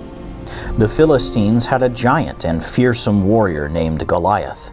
He was over 9 feet tall and wore scale armor that weighed 125 pounds. He was so strong that his sword weighed 15 pounds. When the Israelites saw that the Philistines had set up camp on the hill in Judah, they assembled their own warriors on the hill opposite the Philistines. Every single day and night, Goliath would come down from the hill in front of the Israelites and take a stand. He would yell insults and taunt all the Israelite warriors. Goliath did this for 40 days and nights, and soon the Israelite warriors were filled with fear and dread of this giant Philistine. No one among the Israelites was brave enough to fight him. During this standoff, Jesse of Bethlehem asked his son, David, to take food and supplies to his 3 older brothers who were warriors for King Saul in the battle against the Philistines. As soon as David entered the camp of the Israelites, he saw his 3 older brothers standing in the battle lines facing the Philistines. David left his things with the baggage keeper and ran to his brothers. Just as he reached them, Goliath stepped out from his battle line and began to taunt and insult all the warriors of Israel. But when the Israelites saw Goliath, instead of charging into battle, they all fled in fear for their lives. When David saw this, he asked the men standing near him, "What will be done for the man who kills this Philistine and removes this disgrace from Israel? Who is this uncircumcised Philistine that he should defy the armies of the living God?" The men replied, "The king will give great wealth to the man who kills this giant warrior. He will also give his daughter in marriage to him, and his family will not have to pay taxes in Israel." King Saul was told that David was talking to his warriors about the matter, so he sent for him. David said to King Saul, "Let no man's heart have terror or fear on account of this giant. Your servant will go and fight him." But Saul replied, "You are not able to fight against this Philistine. You are young, and he has fought many battles since he was your age." David said, "I have tended my father's sheep as a young boy, and whenever a lion or bear came and took a lamb from the flock, I went after it and attacked it and rescued the lamb. If I can kill a lion and a bear, then I can do the same to this Philistine who has dared to taunt the armies of the living God." Then David said, "The Lord, who has protected me from the paw of the lion and the paw of the bear, will protect me from the hand of Goliath." Saul answered, "Go, and the Lord be with you." Then Saul placed armor and a bronze helmet on David for protection. David attached his sword over his armor and tested it to see if he could move well. But David was not used to the weight of the armor and took it off. Then he took his staff in his hand and went to the stream and chose 5 smooth stones and put them in the pouch of his shepherd's bag. With his sling and 5 smooth stones, he approached the Philistine giant. Goliath walked toward David, and when he saw him, he sneered at him, saying, "You're nothing more than a kid. Who do you think I am? A dog that you come at me with sticks? Come here," he said. "I will give your flesh to the birds of the sky and the beasts of the field to feast on." With great courage, David said, "You come at me with a sword, a spear, and a shield, but I come against you in the name of the Lord Almighty, the God of the armies of Israel, whom you have defied. This day the Lord will hand you over to me, and I will strike you down and cut off your head. Today I will give the bodies of the Philistine army to be eaten by the birds of the sky and the beasts of the field, and the whole world will know there is a God in Israel. Then all will know that it is not by sword or spear that the Lord saves, for the battle is the Lord's, and he will give all of you into our hands." This enraged the Philistine giant, and he came towards David to kill him with his sword. As David ran toward Goliath, he reached into his bag and put 1 smooth stone into his sling and slung it, striking Goliath on his forehead. The stone sank deep into his forehead, and he fell face down on the ground. David ran and stood over Goliath. He took his sword and plunged it into his body, and after he killed Goliath, he cut off his head. When the Philistine army saw this, they turned and ran in fear for their lives from the army of Israel. As soon as David returned from killing Goliath, he was brought before King Saul. That day, Saul kept David with him and did not let him return to his home. As David, Saul, and the army of Israel returned from the battle with the Philistines, women came out from all the towns of Israel, joyfully singing and dancing, saying, "Saul has slain his thousands, and David his tens of thousands." This angered Saul, and from then on, a bitter root of jealousy entered his heart. Because of David's great success and whatever Saul sent him to do, Saul promoted him to a high rank in the army. But for Saul, his bitter heart of jealousy would only continue to grow. This would be the beginning of many difficult and fearful times in the life of the courageous warrior and future king, David.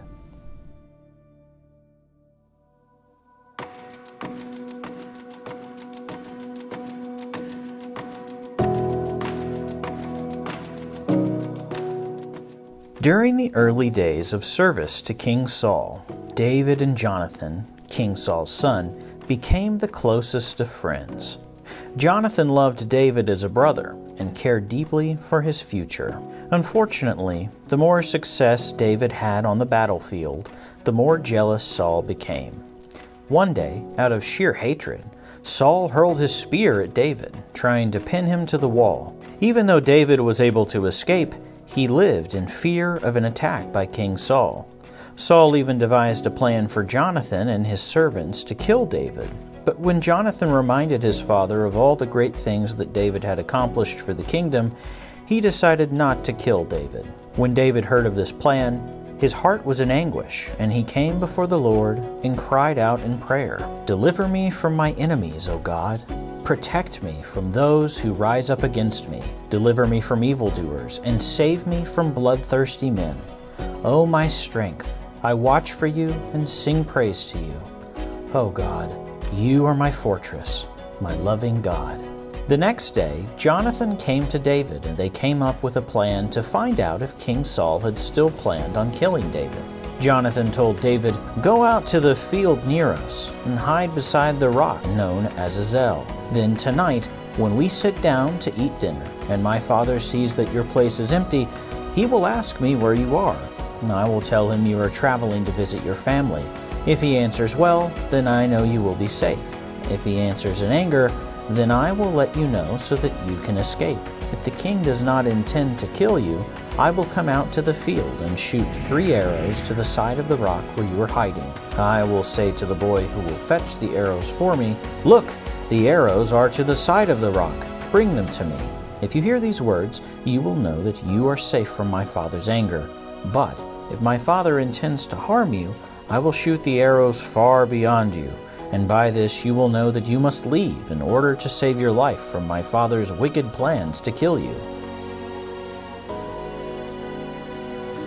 That evening during dinner, King Saul noticed that David was not at his place at the table. When Jonathan told him that David was visiting his family in Bethlehem, Saul became so angry that he hurled his spear at his own son to kill him. Even though the spear missed Jonathan, he knew that his father intended to kill David. The next morning, Jonathan went out to the field with a young boy who would fetch his arrows.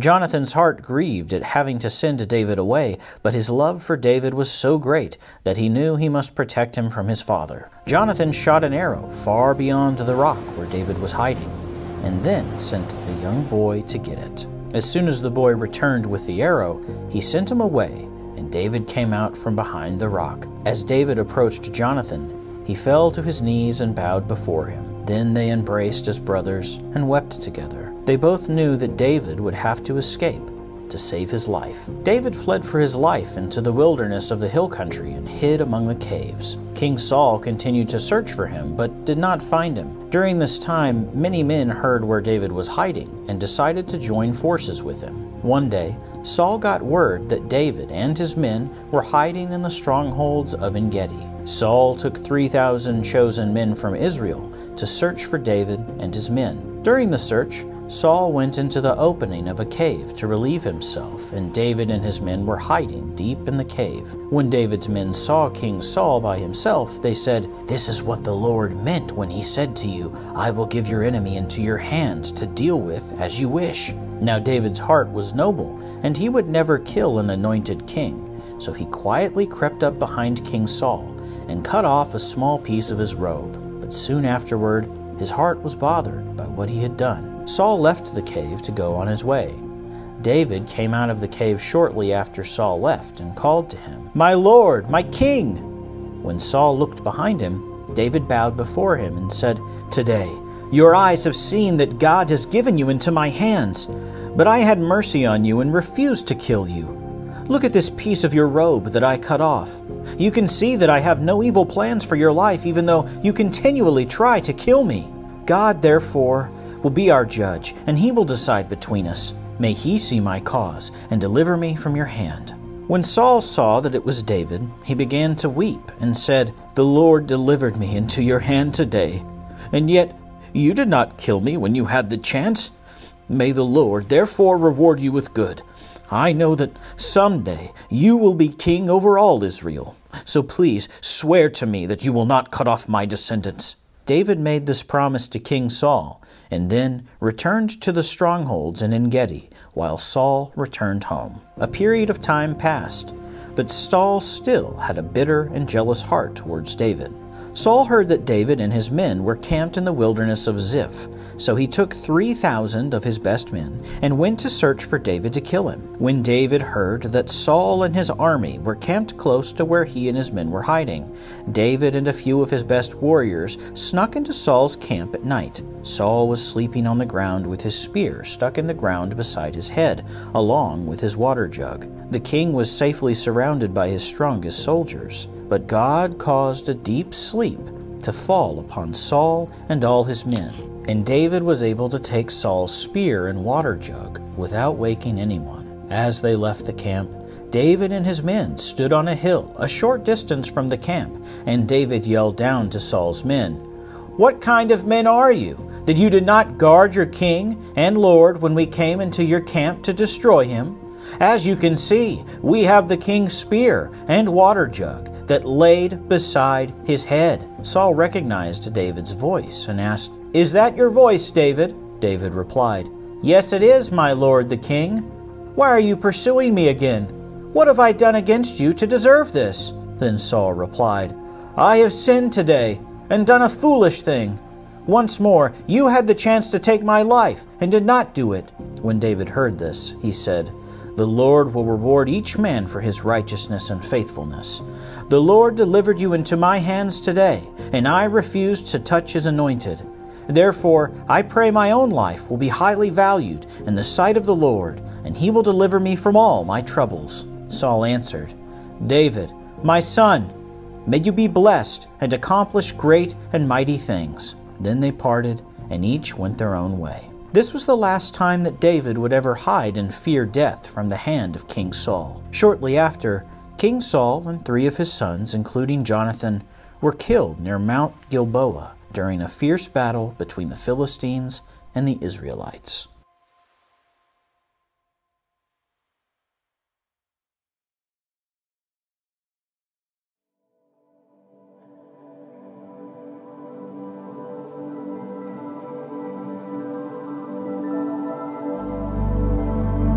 Many years would pass and many battles would occur before David was ready to become king. That day came when King Saul and 3 of his sons, including Jonathan, were killed in a battle between the Israelites and the Philistines. When David learned about the deaths of King Saul and his sons, his heart was filled with great sorrow. David would never forget Jonathan, whom he loved as a brother. David knew the time had come for him to take the position of king. The Lord instructed him to go to Judah in the town of Hebron. David, his family, and all the men who followed him traveled to Hebron, and there he was crowned king of Judah. At that time, the tribes of Israel split into 2 groups. One group was called Israel, and the other group was called Judah. After Saul's death, Abner, the commander of King Saul's army, brought in Saul's son, Ishbosheth, and made him king over Israel. So Israel had Ishbosheth as their king, and Judah had David as their king. For 7.5 years, there was continual war between Israel and Judah.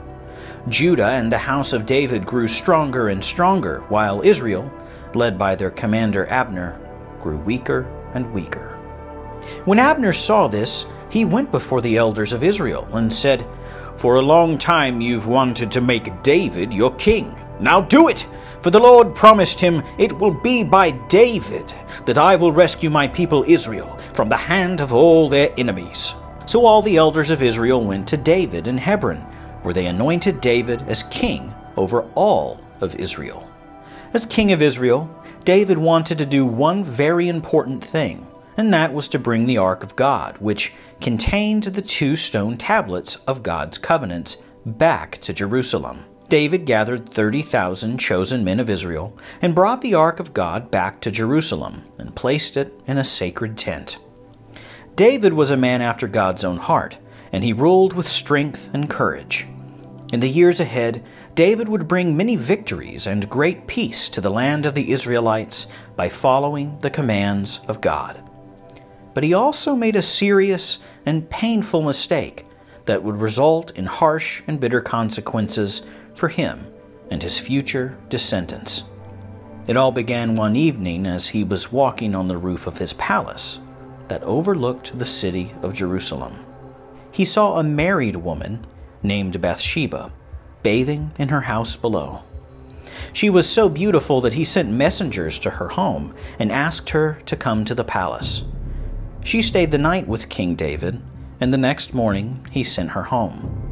Later, Bathsheba sent word to David that she was pregnant.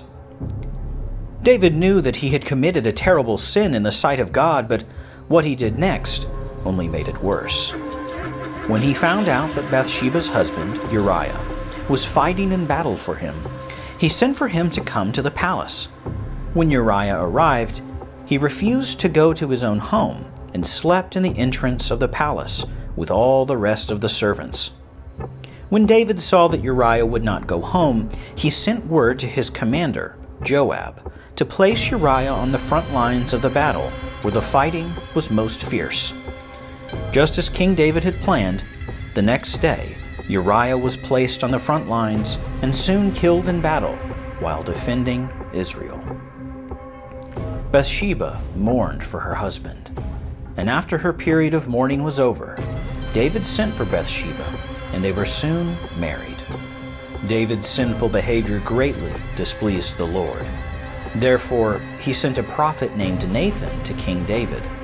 Nathan told David, "There were 2 men in a certain town, one rich and one poor.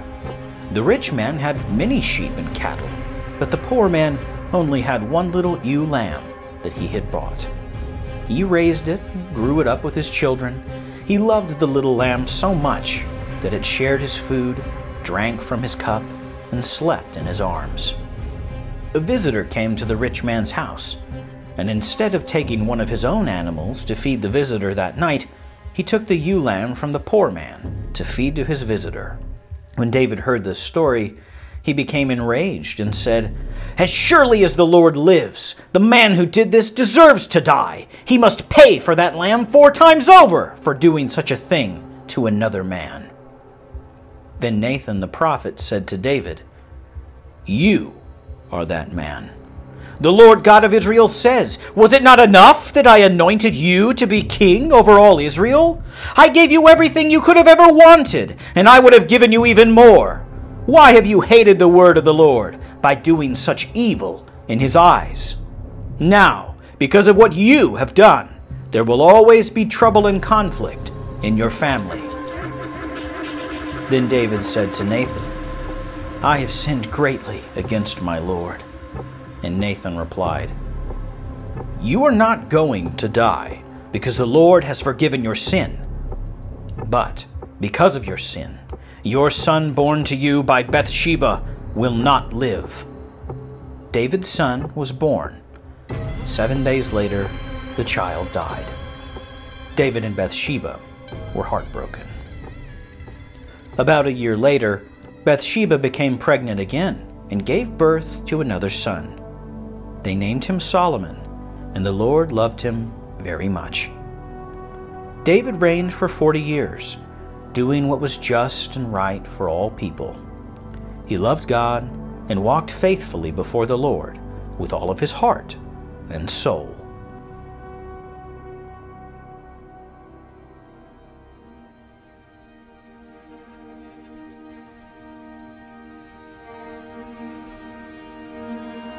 King David wanted to build a house for God, but God spoke to him and said, "You are not to build a house for my name, because you are a warrior, and I have shed much blood.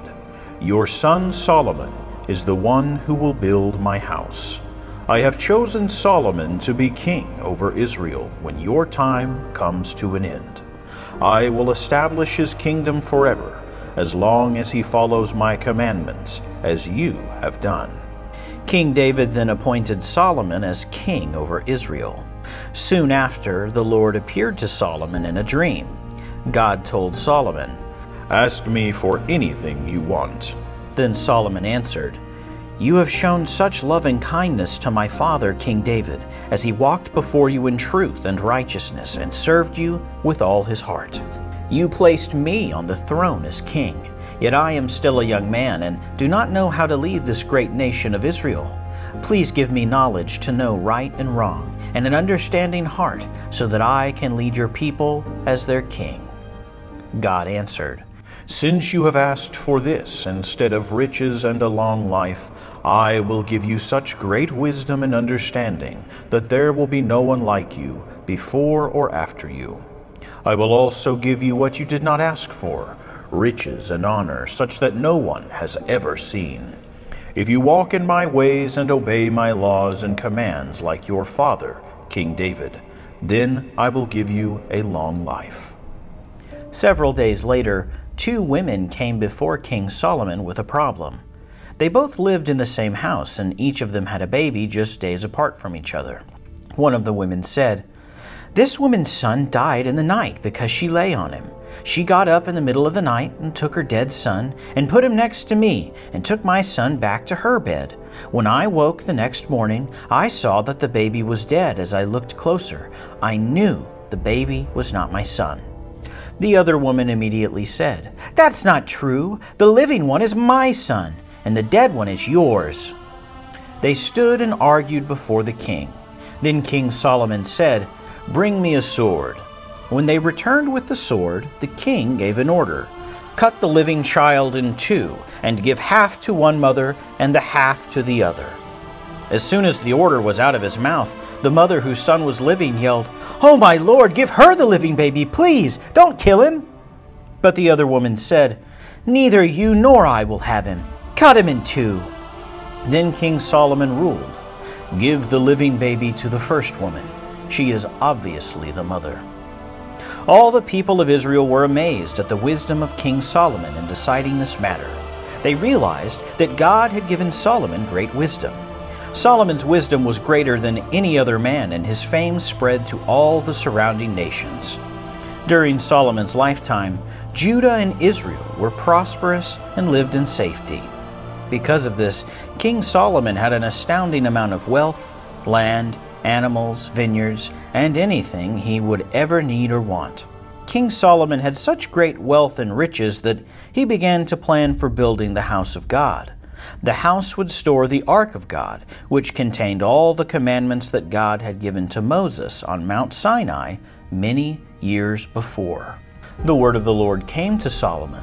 "As for this house you are building, if you will keep all my commands and obey them, I will do what I have promised. I will live among the Israelites and not abandon my people, Israel." 480 years after God commanded Moses to lead the Israelites out of Egypt, in the 4th year of King Solomon's reign, he began to build the house of the Lord. It took the builders 7 years to complete it. It was magnificent in every way. Inside the house, an inner room was built that contained the Ark of God and was called the Holy of Holies. Many of the walls, floors, furnishings, and ceremonial objects were covered in gold or made of bronze. Solomon also built cities for his many chariots and horsemen. He built everything he desired in Jerusalem and throughout his entire kingdom. King Solomon grew richer and wiser than any other king on earth. People from every nation came to hear the wisdom God had given him. But the story of Solomon does not end like it began. Solomon married many women from the surrounding nations who worshipped idols and gods created by man.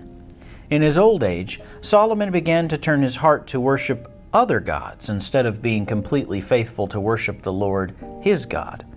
As Solomon's reign came to an end, the anger of the Lord came upon him because of his disobedience. God decreed that after his death, Solomon's son Rehoboam would become king. God would then tear all the tribes of Israel away from Rehoboam, except one. From that day forward, Israel was split once again and led away from following God.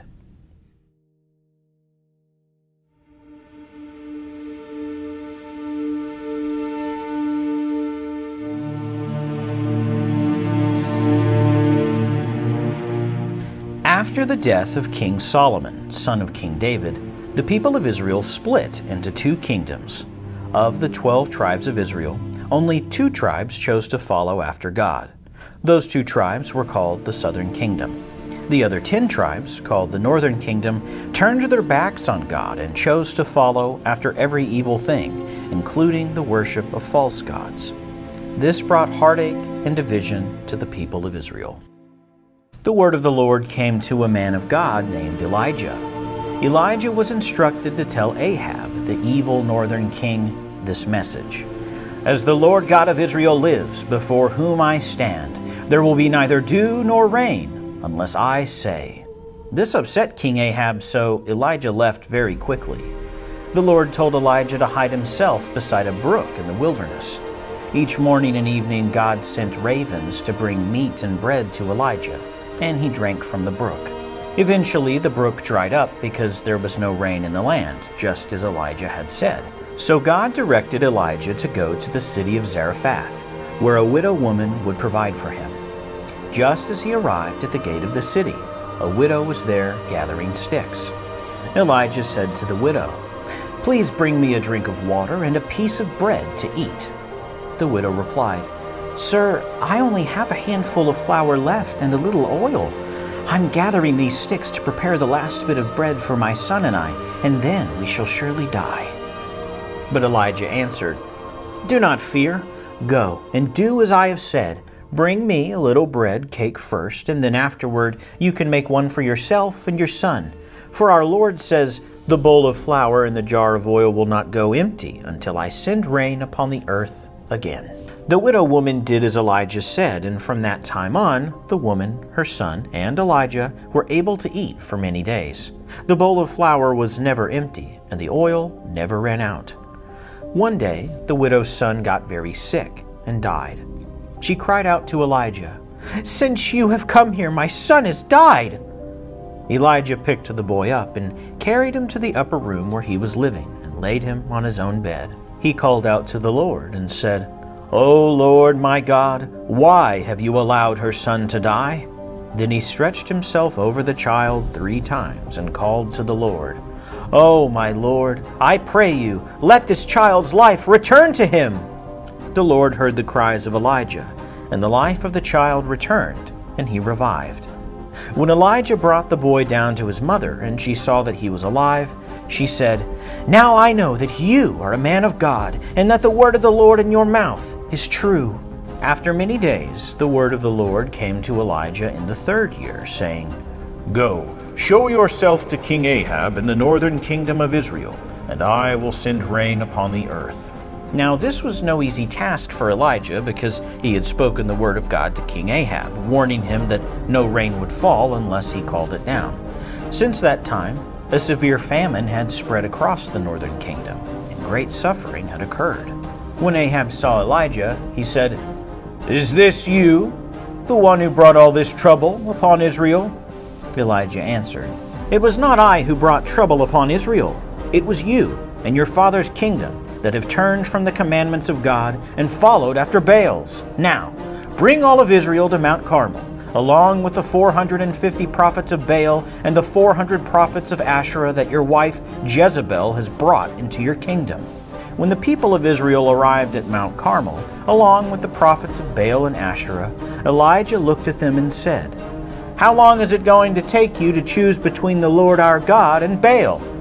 But the people of Israel did not answer him a word. So Elijah said, "Bring 2 oxen, one for the prophets of Baal and one for me. Have the prophets cut their ox into pieces and place it on wood, but put no fire under it. I will do the same on my own altar and will not put a fire under it. Then let your prophets call on the name of Baal, and I will call on the name of the Lord. And the God who answers by fire, He is God." The prophets took the pieces of their ox and laid it on the wood, and began to call on the name of Baal from morning until noon, saying, "O Baal, answer us."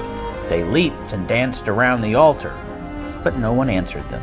By noon, Elijah mocked them and said, "Call out in a loud voice, since he is a god.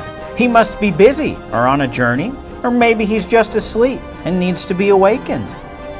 So the prophets cried out even louder, leaping and yelling until evening, but there was no voice. No one answered, and no one paid attention to them. Then Elijah said to all the people, "Come near me." As the people of Israel surrounded Elijah, he repaired the altar of the Lord that had been torn down. He took 12 stones, one for each of the 12 tribes of Israel, and built an altar in the name of the Lord. He dug a deep trench around the altar and then arranged the wood and pieces of ox on top. Finally, Elijah called for 4 jars of water to be poured over the sacrifice and wood on the altar. He told them to do it 2 more times, and the water flowed around the altar and filled the trench. Elijah stood before the people of Israel and said, "O Lord, the God of Abraham, Isaac, and Israel, today let it be known that you are God in Israel, and that I am your servant, and have done all these things at your word. Answer me, O Lord, answer me, that this people may know that you, O Lord, are God, and that you have turned their heart back again." Then a powerful fire of the Lord fell and consumed the pieces of ox, the wood, the stones, the dust, and even licked up the water that was in the trench. When all the people of Israel saw this, they fell on their faces and said, "The Lord, He is God! The Lord, He is God!" The people of Israel saw with their own eyes the power of the living God. Immediately after, Elijah commanded the men of Israel, "Seize the prophets of Baal. Do not let one of them escape." Every false prophet was taken to the brook Kishon and slain by the men of Israel that day. Then Elijah said to King Ahab, "Go up and eat and drink, for I hear the sound of the roar of a heavy rain shower." Elijah then climbed to the top of Mount Carmel to wait for the rain. He told his servant to go and look toward the sea for a sign of rain 6 times, and each time the servant saw nothing. Then on the 7th time, the servant saw a cloud as small as a man's hand coming up from the sea. Elijah said to his servant, "Go tell King Ahab to get his horses and chariot and hurry down to Jezreel so he won't be caught in the heavy thunderstorm." Soon the clouds grew black and dark. A wind came up and a heavy rain shower poured down. The hand of God came upon Elijah, and he jumped up and ran so fast that he beat King Ahab's horses and chariot to Jezreel that day. Once again, the mighty hand of God revealed His power.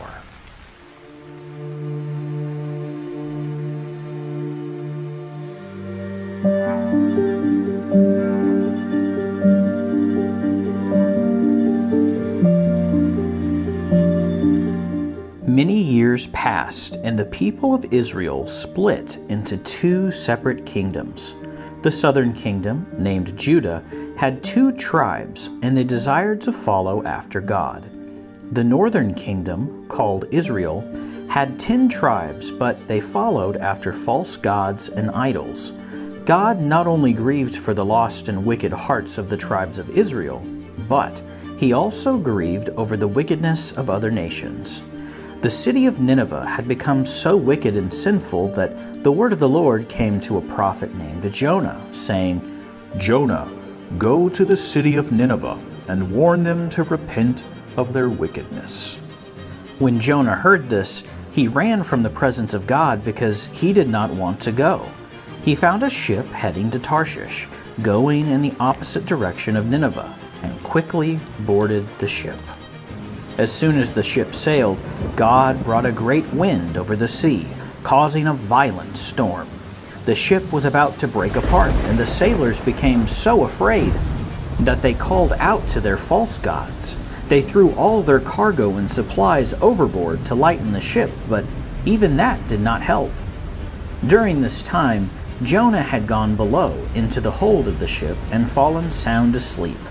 The captain ran down to Jonah and said, "How is it that you're sleeping? Get up and call on your God. Maybe your God will answer, and we will not die."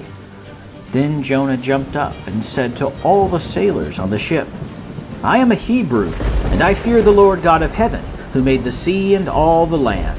I've disobeyed the Lord my God and run from His presence." The men were terribly frightened and said, "What shall we do to you so that the sea will become calm again and our lives will be saved?" Jonah replied to the men, "Pick me up and throw me into the sea. I know that because of me this great storm has come upon you." At first, the men did not want to throw Jonah overboard. Instead, they just tried harder to row back to dry land, but the waters of the sea became even more violent.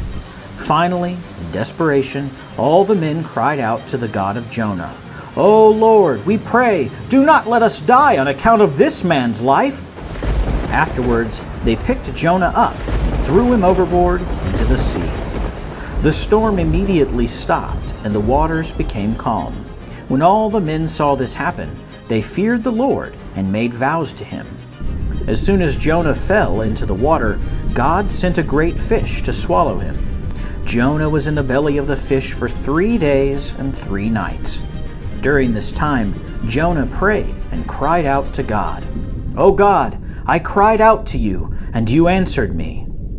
I cried for help, and you heard my voice. You cast me in the deep, and the water passed over me.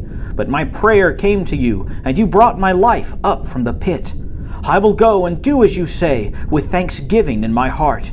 Salvation is from the Lord." Then the Lord commanded the fish, and it vomited Jonah up onto dry land. The word of the Lord came to Jonah again, and commanded him to go to the city of Nineveh. Jonah obeyed God and went to Nineveh, a very large city, a 3 days' walk. When he arrived, Jonah walked through the city streets, crying out, "In 40 days, Nineveh will be overthrown if you do not change your wicked ways and turn to God." When the word of the Lord reached the king of Nineveh, he got up from his throne and decreed, "Let no man, beast, herd, or flock eat food or drink water. Now we must bow down and pray that God will forgive us of our wicked ways, and then maybe he will withdraw his burning anger so that we will not die." When God saw the people immediately obey the king's decree and turn from all their wickedness and evil, he no longer brought destruction upon them. The people of Nineveh turned their hearts to God and were saved. But this did not make Jonah happy. Instead, he became very angry and said to God, "The people of Nineveh are our enemies, and yet you still showed them love and compassion? They do not deserve it. I'd rather die than to live now." Then Jonah went east of the city and sat down to watch what would happen to Nineveh. In the night, God caused a vine to quickly grow up and give shade to Jonah as he sat in the burning sun. This made Jonah very happy, but the next day a worm attacked the plant, and it withered and died. God sent the scorching east wind, and the sun beat down on Jonah's head, and he became very weak. Once again, Jonah cried out, "It would be better for me to die than to live." But God replied, "You had compassion for a plant that came up overnight and then died. Shouldn't I also have compassion on a city of more than 120,000 people and give them a chance to repent of their evil ways?"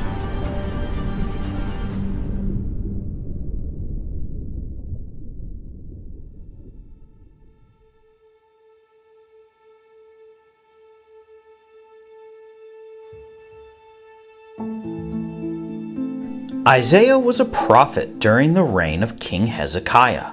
When Isaiah was just a young man, he went to the temple to worship God. Suddenly, he saw a vision of the Lord sitting on his throne.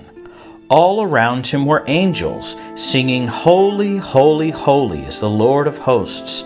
The whole earth is full of his glory."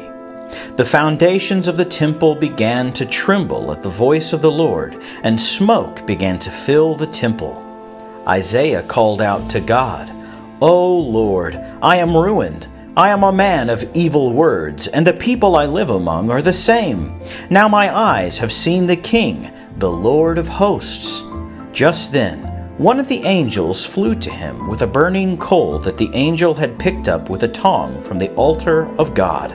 The angel touched it to his lips and said, "Behold, this coal has touched your lips, and your sin has been taken away and forgiven." Then Isaiah heard the voice of the Lord, saying, "Whom shall I send, and who will go for us?" Isaiah answered with all his heart, "Here I am, send me." After this, Isaiah would spend his life as a prophet of God, constantly teaching and warning Israel and Judah to turn from their evil ways and turn their hearts back to God. Isaiah served as a prophet of God to 4 different kings that reigned during his lifetime: Uzziah, Jotham, Ahaz, and Hezekiah. King Ahaz, Hezekiah's father, was known as one of Judah's worst kings. King Ahaz led the people of Judah as far away from God as possible. He allowed the temple, where the people worshipped God, to fall into great ruin and eventually shut the doors completely. Then King Ahaz set up idols of foreign gods and encouraged the people of Judah to worship them instead of the one true God. He led them into further sin by sacrificing his own sons on the altar of the foreign gods. But after his death, his son Hezekiah was determined to turn from his father's evil ways and bring the people back to worship God. He began his reign by tearing down all the altars of the foreign gods and idols the people had worshipped. Then he called the priest that God had put over his people, to return to Jerusalem and Judah to clean and repair the temple. Finally, the temple doors were opened and ready for the people to come and worship God. At first, many of the people just laughed when they heard that the temple was ready for worship. They had spent many years worshiping false idols and gods, but many others were excited and ready to honor and worship God. Eventually, more and more people turned back to God, and the nation of Judah became much stronger. In the 14th year of King Hezekiah's reign, King Sennacherib of Assyria attacked all the surrounding cities in Judah and took them into captivity.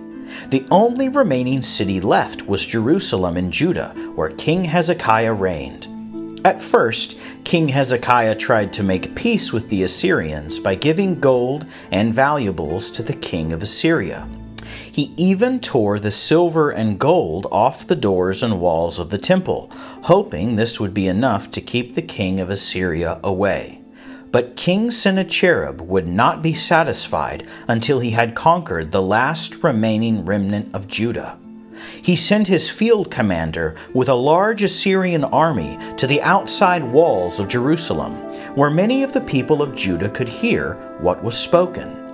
The commander said many things that weren't true in order to put great fear into the hearts of King Hezekiah and his people. He shouted, "Do not trust your king when he tells you that God will deliver you from the hands of the Assyrians." When King Hezekiah's officials gave him this message from the commander, he immediately went to the temple and began praying to God. He also sent his officials to Isaiah the prophet. When Isaiah heard of the king's distress, Isaiah said, "The Lord says, do not be afraid of what the commander of the Assyrian army says. He has spoken lies against me, and therefore I will cause him to fall by the sword in his own land." But when the king of Assyria heard this message from King Hezekiah, he became even more angry and threatening. This time he sent a letter to King Hezekiah and told him, "Do not let your God in whom you trust deceive you. I will come and destroy you and your people, just like I have destroyed all of my other enemies." This time Hezekiah took the letter and went to the temple of God and spread it out before the Lord. Then he poured his heart out before the Lord, saying, "O Lord, the God of this earth, please hear my words and see with your eyes all the devastation the king of Assyria has brought upon your people. Now, O Lord our God, I pray that you will deliver us from this evil king, so that all the kingdoms of the earth will know that you alone are God." Then Isaiah the prophet sent this message from God to King Hezekiah, "Because you have prayed to me, this is the word I will speak against King Sennacherib of Assyria. He will not come to your city. He will not come before it with a shield, or throw up a siege ramp, or shoot one arrow against it. He will return the same way he came. For I will defend this city and save it for my own sake, as well as the sake of my people." And just as the Lord declared, that night an angel of the Lord went out and struck dead 185,000 of the men in the army of Assyria. The next morning, when Sennacherib woke up and saw so many of his warriors dead, he packed up and returned to his land. The Lord God had delivered a remnant of the people of Judah from their enemies.